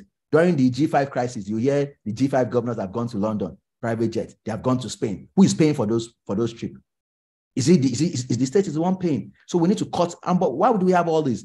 The assembly is meant to curb all that, but they don't, because we have pushovers out of assembly, national assembly. They can't speak up. So a governor who is sincere. If I become a governor today, I can't drive the latest version of any car because I will fear God that there's poverty in the land. My conscience, I won't be able to sleep. I can drive a moderate car, and I won't have too many aides around me that you see governor going and you see so many people. I won't like all that. So I will live an austere life such that the people will relate with me and know that, okay, I'm trying to cut costs. I won't waste too much money having parties, spending money, donating money to, look at the way Governor Wike was donating money. Somebody will come, you donate 70 million, this one 50 million. That's wastage. So we can cut the waste. And again, our budget process, there is no serious thought process that goes into the making of the Nigerian budget. And I say that with all sense of respect and sincerity. There are some people who work at the National Assembly, as staff of the National Assembly, and they deliberately go to hide figures in the budget. And when the budget is approved, they will go back. Maybe they approve the budget in my federal constituency. Somebody who is not a member of the House of Rep will go and meet the rep of that constituency and tell him that this project, this 20 billion road project, we're there for your constituency. Nobody you put them there. Namino has reached there. And this is a person who is not a member. I know someone who boasted on Facebook that he attracts projects to the federal constituency, and he's not a member of the House of Rep. So the question you should ask yourself is, how is somebody who is not a member of the House of Rep, who is only a staff or an aide to another member, how was he able to influence projects in a budget? It means that no serious thought process, and that's another thing about the governor, Nasir El-Rufai. Nasir El-Rufai, the amount of money he budgeted for health and education in his state is higher than the number that the United Nations recommend. He budgeted as high as maybe 15% or 20-something% on those areas. Meanwhile, in Nigeria, the federal government, our recurrence is more than our capital expenditure. So they are still different way. Why should the private jet take the children of the president to Daura? Who will pay their salary? Who will fuel the aircraft? It doesn't make any sense. Why can't they go to Daura by road? Why can't they go to Daura by road? Or why can't they fly a private plane, a commercial plane? So those are ways that we can stop all those things. That if you go abroad for your treatment, the state will not pay for you. The government will only pay for your health if you go to General Hospital in Lasut or you go to Lut. By the time the governor of Lagos State goes to Lasut and nobody can attend to him, there's no bed space for him to get an admission, he will focus more money in Lasut, or he will expand the hospital. But they don't see what Nigerians are going through, because if they have health challenge, they go to London. So if you want to go to London, we should amend our laws, have a policy that once I become governor, if I go abroad for my medical trip or my children's school abroad, the state must not pay for it. I will pay for my personal income that I have. If we have that, we will reduce, and no governor should donate state money for any organization. A church came to greet you, imam came to greet you, you are donating money to Ansarudeen. What is the business of the government with donating money to Ansarudeen? So those are ways that if we are pragmatic enough to cut all those, we will save a lot of money. We will save a lot of money. Look at the inauguration party of some states. Champagne everywhere. We're in a sober moment. No serious governor who knows what he's doing should organize any inauguration party to be popping champagne and be dancing when people are suffering, they don't have money to eat, and you are busy dancing on national television. It's a cause for sober moments. You will be brainstorming. You won't even be able to celebrate. But you are popping champagne, you are inviting artists are singing and you're dancing. We don't deserve to be dancing because we are in serious, we are in dire times. So that's to answer that question. Therefore, youth development, Oluwarotimi, that's also a very good question. You know, the quality of your leadership determines the output of the government. Why we always have youth and sport development is that that's the level of the capacity of the reasoning of our leaders. In the past, everybody just believed that the only way to empower youth is sports. Share aerolota, grinding machine, keke napep, motorcycle. That's what they understand as empowerment, because they are not exposed. Some of them, if you ask a member of the House of Rep, AI, some of them don't know the meaning of AI. Some of them don't know. And even if they want to Google, they don't even know how to use Google to go and check the meaning of AI. So the quality of leadership determines the quality, the output you get. So I agree with your idea, what you said, that we should have a ministry for youth and entrepreneurial development. When we talk about youth now, what we mean development is empower them to be able to stand alone. SMEs are the ones that drive the American economy. Small businesses employ more people. So look at the way people are coming up with Flutterwave, Bolt, different apps, software that are having direct impact on the lives of Nigerians. There's Glovo, there are apps that you can order food. People shop on Instagram now. A lot of people, my wife sells on Instagram. People don't shop on Instagram. People don't go to the market anymore. They shop on Instagram. It's somebody's idea. Some people are making money, so support them. So I agree with you. Sports, and again, sports is also a very good way to also take away hooliganism. All these area boys, all these people, you can engage them to sports, because Nigeria, we have significant talents in sports. So you can separate sports ministry. But if you combine sport and youth development, that shows that you don't know what you are doing, because they don't go together. They don't go together, separate them. So that's a very fundamental point. I hope the president will know about this point and work on it, because sports ministry should stay alone and youth and entrepreneurial development should stay separated. So I also align with that argument, and it's a brilliant observation. Thank you very much. Thank you, Mr. Faruq. We have a few questions. It's been a brilliant presentation so far, so thank you for all the very potent information you've put forth. There are 3 questions in the chat that I would like to read out to you, and I also have a question. So the first question is, please, how does the president restructure the Nigerian military that seems to be in the pocket of a region, and also stop corruption in the army? And so do you have that, or should I post it to you in the chat? I have it. Do you want me to answer it right away? No, I'm going to give you the other 2. Then the second question is, the government needs to restructure the country.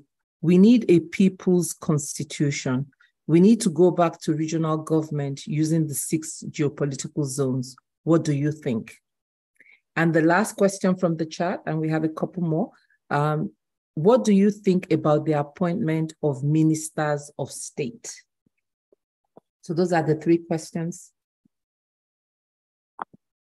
Okay, thank you very much. So let me start from the first one. How does the president restructure the Nigerian army that has been dominated by a particular region? You know, one of the fundamental problems that we have, I can speak for the Yorubas, I can't speak for any other tribe, is that we tend to believe that we are very enlightened and we're very sophisticated and some jobs are beneath us. But those of us who say that, we are the same people who will go to another country and go and be driving Uber and go and be working in supermarket as sales rep and all that. What I'm trying to say is that there is honor in labor. We should not cheapen any career or any profession. Even if you're an Uber driver in Nigeria, you should be respected. If you're a cleaner in Nigeria, you should be respected. So there should be honor in labor. But you have a region, because we need to understand that the Northerners understand political administration. If there's anything they have going for them, is that they understand the importance of power. They believe that power makes everything. But we in the South believe in education, enlightenment, speaking grammar, wearing suits, and all of that. But the Northerners know where power is. So I read Babangida's biography, and they wrote it there that when he was in secondary school, some Northern leaders came to secondary schools to scout for people who would join the army, and they enlisted them en masse. But when they came to the South, they said, no, I want my child to be a medical doctor, a professor, a gynecologist. And of course, we have all that. So these people have joined the army a very long time ago. So if you are going to restructure, you can't restructure with a swoop of the hand or the pen. You have to be strategic. In life, when you're fighting for power, you have to be strategic. Power is not an overnight affair. It's a marathon.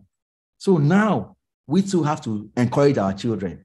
There are some arms of government that if they say who is the next, is about rank, unless they retire all the people that are there now and now admit and now make the youngest Yoruba to become the controller general or the general of the army or whatever, what have you. So which we have to be deliberate. Let us send our children to the army. The army still carries out recruitment. 2 years ago, 3 years ago, we want senior officers, we want doctors, we want lawyers, we want combatants. If we do a poll on this call now and say all the people on this call who have children who are working, how many of us have children in the military? You will see that almost we can't be up to 1%. But if we do this kind of program in the North, they will have cousins and brothers. An average Northerner who works in Nigerian custom, he will have 17 members of his family in the customs. So we have to be strategic. The only way to restructure is you can't restructure what you are not a part of. You can't clean a room when you're outside. You can only clean a room when you're inside. So we have to understand that and accept that we have trivialized those sensitive offices. And for us to catch up, we need to strategically look for a way to enter the place or tell our president to develop policies. Let him do mass recruitment for Yorubas now, so that in 7 or 8 years' time, the generals that will be controlling the army too will be Yorubas. So we have to be strategic. It's not something we can do overnight. We have to be strategic about it, and it's a long-term plan. Then restructuring. Also, is a very brilliant and fantastic idea. I read Obafemi Awolowo's autobiography some weeks back, a bit some months back, and I was amazed with what he achieved. Before, I've just always been hearing about free education. Adewolowo did this, Awolowo did that. But when I read it with my own eyes in his book, and I saw what he met on ground, how many secondary schools he met, and primary schools, and it was deliberate. Even when he brought out policies then for free education, Nigerians criticized him when he increased the taxes. They were saying he's a bad person, he's a wicked person, he's this, he's that. But he had a vision, and he followed his vision through. So what it simply means is that as a regional government, he achieved what no federal government has even achieved in those sectors. But the truth is that whether we use regions or we use local government or use state government, if we have incompetent leaders who are only after driving the latest cars and traveling abroad and calling them My Excellency, Your Excellency, the governor, the executive governor, and all those titles, whether it's region or it's local government, it will be garbage in, garbage out. They will not achieve anything. So what we should focus on is not whether we should go back to regional government or go back to this kind of government. It's not our problem in Nigeria. It's not about kind of government. Some people say LCDAs. Let us break down local government to LCDAs. The LCDAs now are even now worse. They cannot even do anything because the state government is taking all their money. So I agree we need to do restructuring in terms of devolving more powers to other arms of government. But the major restructuring we should be focusing on. Look at the fundamental mistake Labour Party made in Etiosa. Banky W was running. Obanikoro was running. But Etiosa guy, I really don't know anything much about him. Why couldn't they have brought in Pastor Sonny Enebi as their candidate in our House of Rep for Etiosa? Will you not feel more comfortable if we have a Sonny Enebi or a Pastor Olu Victor as the House of Rep member for Etiosa? I will feel comfortable interacting with him and sharing ideas with him. But the person that was there, I don't know him. But you know the way Nigerians operate, in the next election now, you now have people that have polluted interest because they've seen that we can ride on this wave. Let us show interest. So they are not showing interest for genuine reason. So we have to be deliberate. So the major instruction we need now is that we need to go and headhunt. We need to tap our leaders, tap young people who are smart, even elderly people, talk to them. Pastor, why are you just staying in Trinity House, Trinity Church? Pastor, come to Abuja, you to come and head this BP agency. You are a chartered accountant, you have an accounting firm, so you can add value. Stop preaching alone. Come and add value in this regard. We need to convince ourselves. Yes, we know we'll lose money. We might not make money because a lot of those who want to perform are not going there to steal money. So they look like, if I go to this government, are you sure I will not lose money in my business? That means I can't make money anymore. My lifestyle is this amount. We need to sacrifice for our country. If we don't sacrifice for our country, we are going to keep on complaining. So at some point, but the level of sacrifice will now have to vary. So the best form of restructuring is for us to identify our talents, both in Canada, in America, identify the smart ones. So once they say, Pastor, give us 3 names to come and become head of an agency or something, let's not recommend our children alone. You can give your child 1, then the remaining 2. Give people that you know that you don't even have a relationship with them, but you can trust their competence. That's the best form of restructuring. But if you change it, if you make some governors governor of regional government, they will finish it. If you make them local government chairman, they will finish it. If you make them president, they will finish it. So it's about the capacity of the leader. Thank you. So the second question, there was the second question. I think you answered yes. 2 questions. Minister of State. Minister of State. Yes.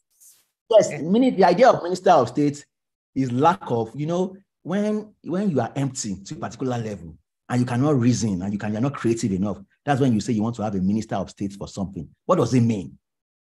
Even if the Constitution says we must have a minister from every state and we must have 36 ministries, must you now create some names that don't make sense? You shouldn't. Look at what Mr. Oluwarotimi said. He said we can have Ministry of Youth and Development and Entrepreneurial Development. Then we can have Ministry of Sports. Separate some ministries. In Ministry of Transport now, transport is so big. Aviation, maritime. Maritime deserves to have its own ministry on its own, stand alone, because the Minister of Transport is extremely powerful.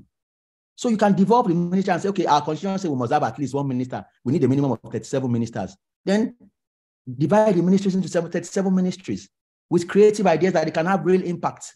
Not that you are saying Minister of Power, Minister of State for Power. So who is the Minister of State for Power? Is he an advisor?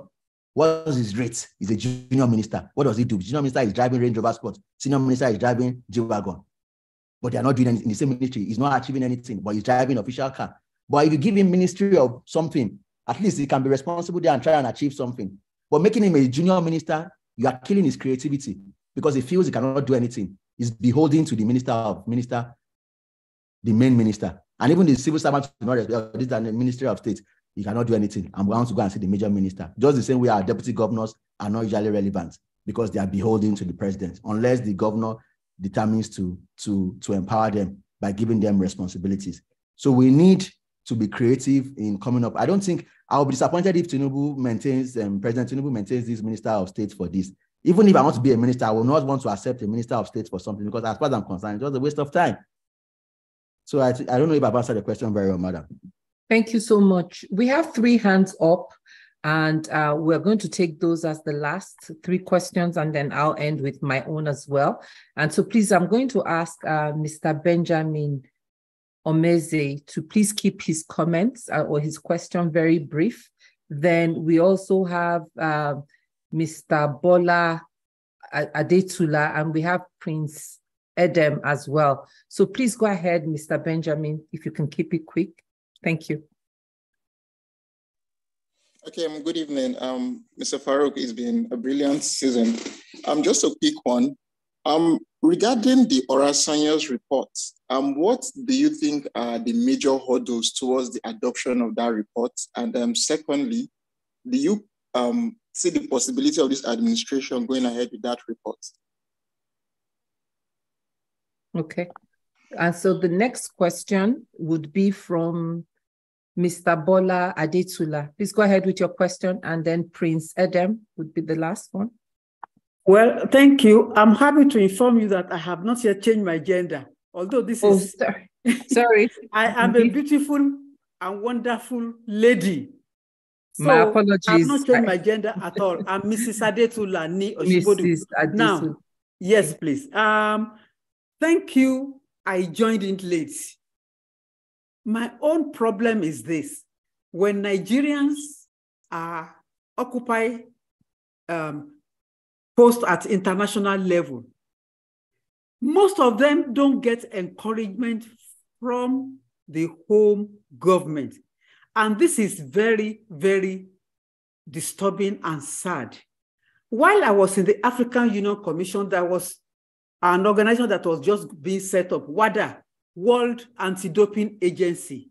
I did everything at ensuring that the regional office for Africa is brought to Nigeria. But the people in the Ministry of Sports didn't understand. Instead, they were blocking me, doing all sorts of things, thinking I was trying to make, imagine, and South Africa just quickly snatched it. That is one. Number two, the boss in Nigeria didn't know how I got the job. As soon as he got there and discovered that this is a woman, a Christian, a Nadeko, or whatever, she must be brought back home to Nigeria. She wrote a horrible letter that I should be recalled. Of course, they called him to order. So all I'm just saying, let us continue to give encouragement, support, and whatever Nigerians that are abroad occupying international positions, especially the United Nations, African Union Commission, ECA, and so on. That is my plea. And another thing, who can help us tell the the new president, there must be somebody in his office who will be scouting around the world to look for vacancies. And then you get good, competent Nigerians, and there are many. And you lobby for that. That is what they do in Togo, in so many West African countries. Thank you. Thank you very much, Mrs. Adetula, and apologies for trying to change your gender. I apologize for that. I just saw the name and assumed it was a guy, so my apologies again. I'm going to have Prince Edem ask the question, 30 seconds or less, please. Yeah, I was in Nigeria recently and I saw the way the roads looked. I saw how people were living, the homelessness, the unemployment, and the poverty. And I want to change that. And I sent a message to the African Leadership Group before I went to Nigeria, but I haven't gotten a response yet. I sent all my information and I'm still waiting for a response from you guys. And I'm starting my own business in Nigeria. I'm currently in contact with Obasaki. So what I need now is for the African Leadership Group to get involved in what I'm doing. Okay. Because I want to work with you guys as well. I want to help improve the lives of Nigerians all over Nigeria and not just in one part of Nigeria. I want to improve the quality of life, improve the standard of life, help fix the roads, help fix the infrastructure, help get things on the right track. Thank you. And with time, I know this is going to be a slow process and we don't want to make any mistakes. I'm willing to take as much time as possible and be as patient as possible. I want things to be done right and done in the right way. Thank you. Thank you for that. And apologies that we haven't reached out to you. We'll look through the files again and then get your contact and look at what you've done. So apologies. Thank you so much for that. You're welcome. Mr. Faruq, do you want to take those three questions or should I add my questions to it? Let me take those three. Okay. Let me take those three and add yours at the closing. So, okay, the first question is Mr. Benjamin, he talked about Oransaye's report and can this administration adopt the report? I think the reason why the report has not been adopted, if I recall vividly, because it's been a while the report was made, is that they recommended merging of a lot of agencies because the report said that there is a lot of duplication of agencies of government, agency doing the same thing. You know, some agencies, you only hear them when it's time for budget, But in terms of the real activity they are doing, we don't know. Space agencies, so many agencies that nobody knows the impact in the society. So that's why they haven't implemented. And these agencies are headed by government politicians, government officials, their aides, their friends that they just want to empower, and all that. So they might be reluctant. And it goes to leadership. But if you have a serious government, I believe that I believe the president will look into that, because one of the things the president needs to look into is he needs to ensure that the civil service is rejigged. Ministries achieve the purpose which they are set up for. You want to apply for C of O, you want to apply for governor's consent. You can, for the past 1 year now, we have some governor's consent we have been processing in Lagos State, and we've not gotten a headway. Minister's consent too in the Ministry of Works, Ministry of Housing, we want to get governor minister's consent, and we've not gotten for almost 7-8 months. It shouldn't be so. We are not encouraging development in the country. Some people want to build houses in Lagos. They need all their documents. They are not getting their documents. Everything is slow. So they need to rejig the ministries. They need to adopt the report. I believe that Tinubu will want to work, because President Tinubu, I have a lot of regard for him, because he's a thinker. And when somebody is a thinker and surrounds himself with brilliant people, I always respect them regardless of their affiliations or political affiliations or what have you. So I believe it's something they will consider, So I believe he will consider that. Then Mrs. Bola Adetula said, Nigerians abroad don't get encouragement. Madam, it's not only Nigerians abroad. I've had people who say they want to contribute something to a school, a secondary school, and the principal said, no, we're not going to allow you. That we must be the one to do it. Somebody wants to tie a road. In Osun State, I'm aware that there was a time the Adelekes wanted to tie the roads to their university, and the state government did not allow them to tie the road. So in Nigeria, is the quality of leadership. When you have myopic leaders abroad, foreigners and people in America, they endow professorial chairs.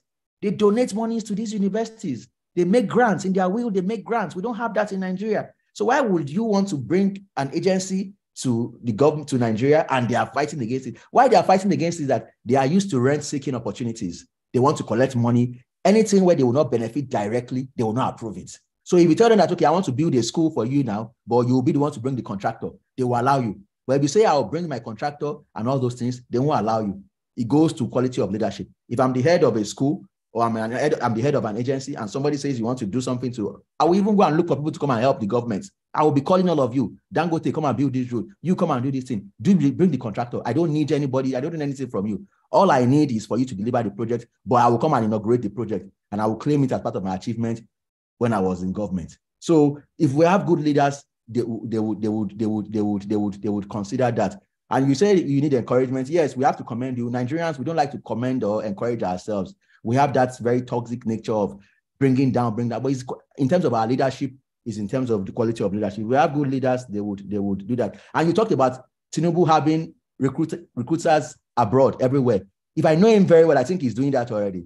Because I read a story about Amzat, the deputy governor of Lagos State. I watched his interview. He said he met President Tinubu in America. Maybe they came for a meeting, and President Tinubu asked him that, where are you from? You're from Nigeria. Please come back to Lagos. And that was how he was headhunted to become a special advisor. We have Badabia Amila, was brought from America. I know a couple of people in Tinubu's kitchen cabinet. He brought them from abroad to come and work in his government. So I know that if someone like Tinubu could meet Amzat in a meeting and he poached him, you are sure that this kind of guys, they will be going everywhere to go and be scouting for people. And look at the youth leader they used for APC. They told them to go and bring a youth leader. When PDP chose their youth leader, they said he was 25 years old, 27 years old. I went to go and Google him to see what he has achieved. I could not find anything. I could not see national youth leader of PDP. I could not see what he has done before. I did not see one single thing, not even a write-up, not even that I went for a conference. I didn't see anything online. But when I saw Dio Israel, I said, I've been hearing his name. Who is this guy? And when I went to read up on him, I was wowed. I was blown away that, wow, this guy is national youth leader. This is a very good appointment. Look at the national women leader they chose again. A medical doctor, a young person. So we have an idea that these guys will go after people that know what they are doing. Because if you look around, people around them, a couple of them are very, very solid people. Then Prince Edmond. Yeah, Prince Edmond, what you've said is very good. If all Nigerians were like you, the country would be better. Just 2 days ago, when I was in my mosque where I pray in my estate, they told us that somebody is sponsoring our imam to go to Saudi Arabia for Hajj, and we should all contribute money for him to take when he's going. And I told them, I said, I can never contribute to that kind of money. The Quran says you only go to Hajj when you can afford it.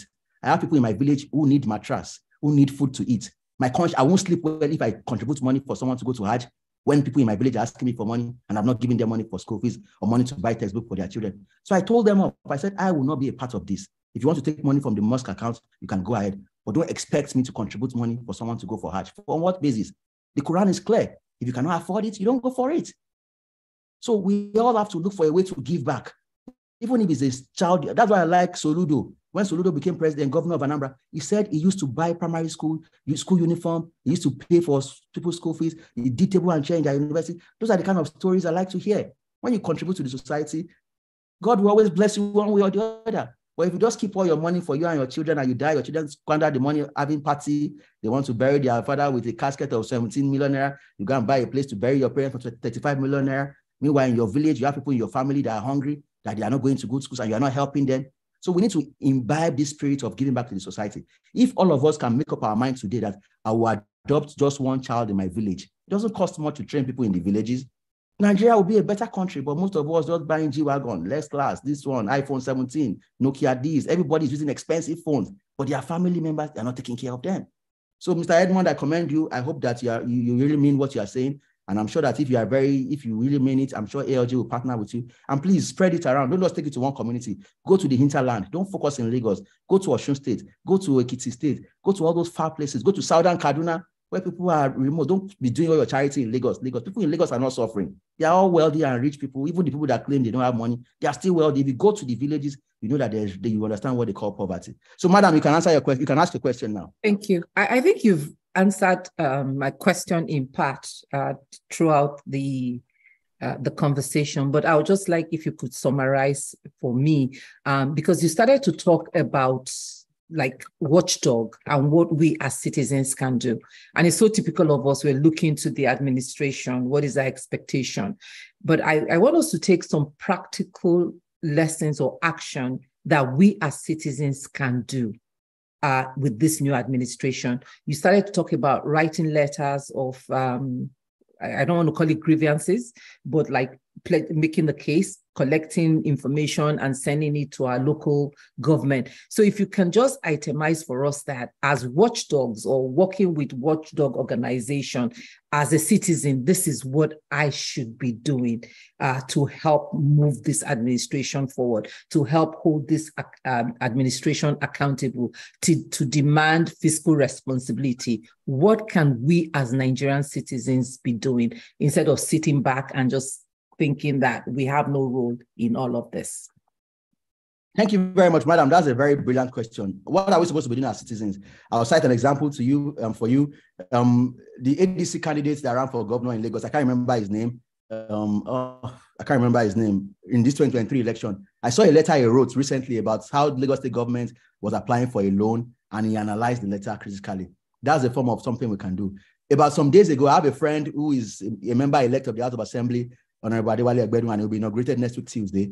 And I was watching the news last week, and I saw on TVC, they wrote, Ondo State House of Assembly passes 64 bills in 4 years. And I took a picture and sent it to him on WhatsApp. I said, can you see 64 bills? You said you want to have 50 bills in 4 years. 50 bills is small. If you have a member of House of Assembly, you have my member-elect from my State House of Assembly, I know him. When he gets inaugurated, I will find out how many times he spoke on the parliament. I will find out how many motions he moved, how many bills he passed into law. And if he didn't perform, I will be asking him, allowances. What my House of Rep member elect now is going for a second time on Bamidele Salam. He performed fantastically well. I told him in my community, we have a village that they need water. He did a borehole for them. I said, we need street light. He gave us street light. He gave some people scholarship. He said he would do some roads for us. He has been bringing projects for us. We tell him, I reach out to him. Then if I reach out to you and you don't answer, when you are going for campaign, you can go to his campaign, write on Facebook, go to their wall, some of them, words get to them. They all have Facebook profile. Go and write there, my honorable. For the past 3 weeks, my road has been bad. I sent you a text message. You did not respond. Is this how you plan to continue to govern? You continue to send them emails. You send them emails. Go to their Instagram, comment there. By the time he sees your name, he will say, Jumoke 80. This woman sent me an email 2 weeks ago. Now we'll just call you, madam. Okay, what is it? We have to put them on their toes. But if we don't call them or check up on them, the phone calls they receive is for money.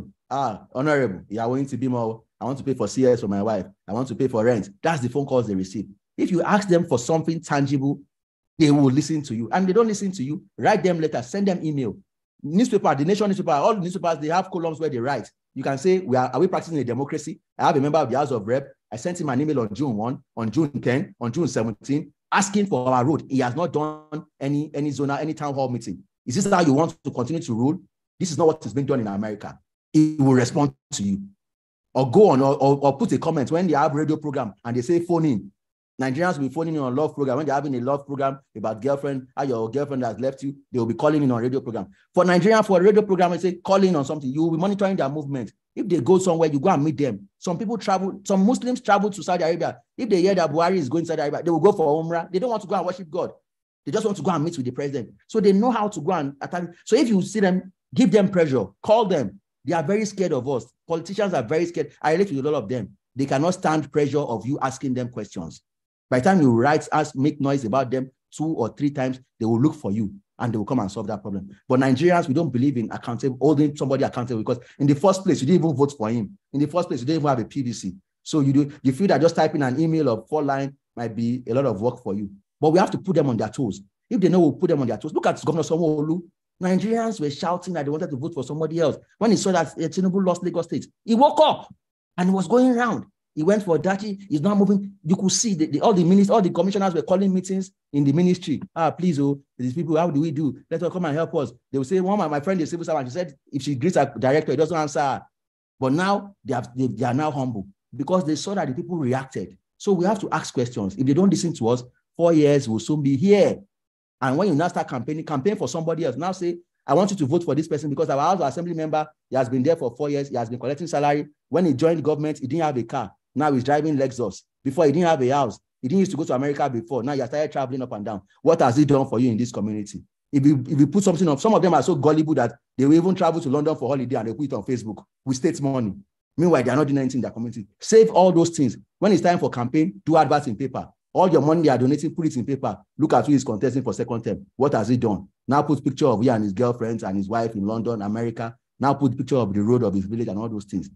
They are scared. You have to face them. When you face them, they will comport. But Nigerians don't face them. We give up easily and say, I'll leave it to the hands of God. I'll pray to I serve a living Father. I serve a living God. I'm expecting my own miracle. I'm going to Canada. That's what is affecting us. But if you start asking questions, they will sit up. Thank you so much for that. Maybe we can work with you to develop a template of maybe list of emails, because I know here in the US, we send emails to our representatives if we have issues. So maybe that's one of the things that we need to develop. How can we invite them to town hall meetings, demand for response to our questions and things like that. So maybe we can follow up with you and see if we can help develop that accountability or transparency checklist that we as citizens can take on to do. So thank you so very much. I really appreciate your time. I'm going to hand over back to Mr. President for the closing remark. Thank you, sir. You're welcome, madam. Nice to be here. Well, Abbas, you've done very well. I have only one quarrel with you. You want me to become a politician. So that's my quarrel with you. So we'll meet ourselves in the political ring. But you've spoken well. Very brilliant. Very, very brilliant. Very, very passionate. Very enthusiastic. And I think politically you're going to go far. Amen, God's sir. grace. And God will help you and your generation. We've taken everything you have on board. Like Jumoke says, we're going to reach out to you to develop a template to see how we can develop Nigeria further and see the differences that we can make. So let me thank you very much. Let me thank your wife for giving you the time to be here. I think you made an allusion to her. I hope you are giving her very good housekeeping allowance. I am not just sending her to the market. God bless you. I need to increase it. You need to increase it. Everything is going up. So maybe after you bought 1 or 2 more G-Wagons, you will increase the house allowance. And I pray your Malam won't be angry, your Alpha won't be angry with you that you didn't send him to Mecca. But it's all good. Well, me, whether you like it or not, you send me to Jerusalem. You hear? Okay, thank you so much, Faruq. The Lord bless you. The Lord keep you. The Lord make his face to shine upon you and be gracious unto you in Jesus' mighty name. You can see Abbas clapping for you. She's quite happy with today's session. Thank you so much. So we'll catch up We pray Nigeria will be okay. You have a lot of confidence in Asiwaju. Please do your best to support him, and he needs all the help that he can get right now. Thank you so much. God bless you all. Thank you all for being on the program. We've put something on the platform, different responses here and there. So if you have anything to add to that, to put into that, please do so. See you same time next week, 5 o'clock on Thursday. God will be here, we will be here, and Nigeria will be present. God bless you all, and thank you very much. Sonny, thank you. Thank you. Noyo, thank you. Thank you very much, Bambo. As always, great to see you on the platform. God be with you, and God keep you. Fulayo, thank you. My brother Kawade, thank you so much. And thank you for what you did in Trinity House a couple of Sundays ago. We're very grateful. Ayodeji, thank you. Idoakileya, thank you very much. God bless you. Afolabi, we didn't hear your voice today, but we thank you. Bolade, thank you.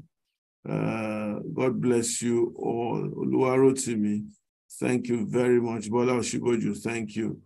Small voice becoming a big woman, thank you. Tolu Godalo, my sister, thank you. Adiola Mikule, thank you very much. Aitwas, great. Lara, thank you so much. Tuyo, thank you. Tomero, thank you.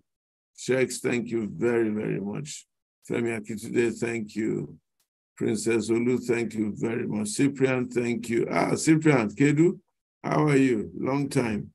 Olalekon, thank you. Rosemary, thank you very much. Shegu Emmanuel, Tojo Meta, thank you so much. We are grateful to God for all that he has done. Auntie Jimoke, thank you very much.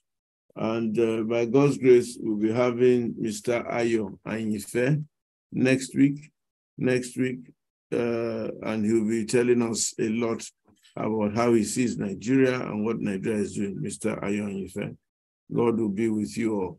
My sister Ekwe, the great Ekwe of Akwa Ibom, thank you so much. Nice talking to you yesterday. God bless you. Abiola Sapo, thank you.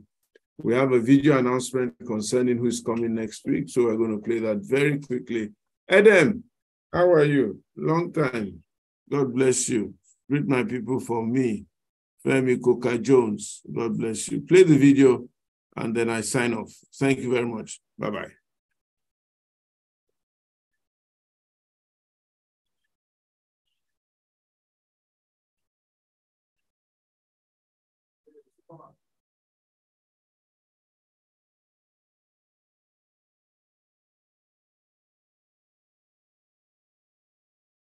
Which holds every Thursday, 5 p.m. West African time, same Zoom link as displayed on your screen. To help curb hackers, kindly rename yourself if you entered the platform with the name of a device. We ask that you keep your comments in the chat kind and respectful. We do not condone violent, abusive, or divisive language of any kind.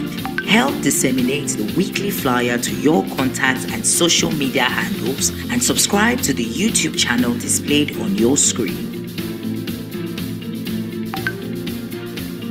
If you are interested in engaging with ALG, please complete the form displayed on your screen. ALG School of Leadership and Governance, SOLAG, will launch its Citizens Responsibility course in June 2023. To register and attend the course, please complete the form displayed on your screen. Please support ALG's Nigeria Sacrificial Fund, created to raise funds for the development and execution of ALG's The Nigeria Project Challenge, grouped into the following 10 components: RLN, Right Leadership in Nigeria; CR2N, Constitution Review and Restructuring Nigeria; MBCE, Nation Building, Enlightenment and Citizen Empowerment; PRDU, Peace, Reconciliation, Dialogue and Unity; CEOOSC, Championing Education and Out-of-School Children; TAAC, Transparency, Accountability and Anti-Corruption; TAEP, Transparent, Accountable Electoral Processes; WINB,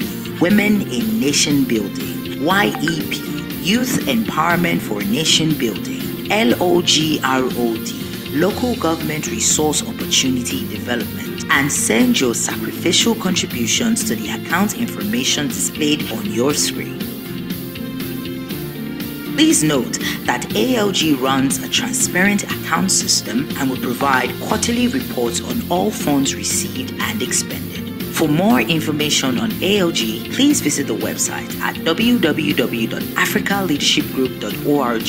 You can also send an email to membership@africaleadershipgroup.org or call 0703-187-1514. Please check out ALG's social media handles on LinkedIn and Instagram with the handles displayed on your screen. Thank you.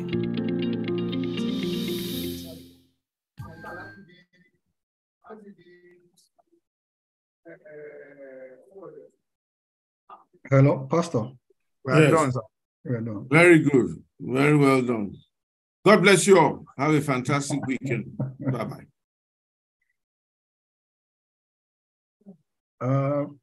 Please, if Prince Edem is there, can you please send your number across again? Ojumoke, you have his contact?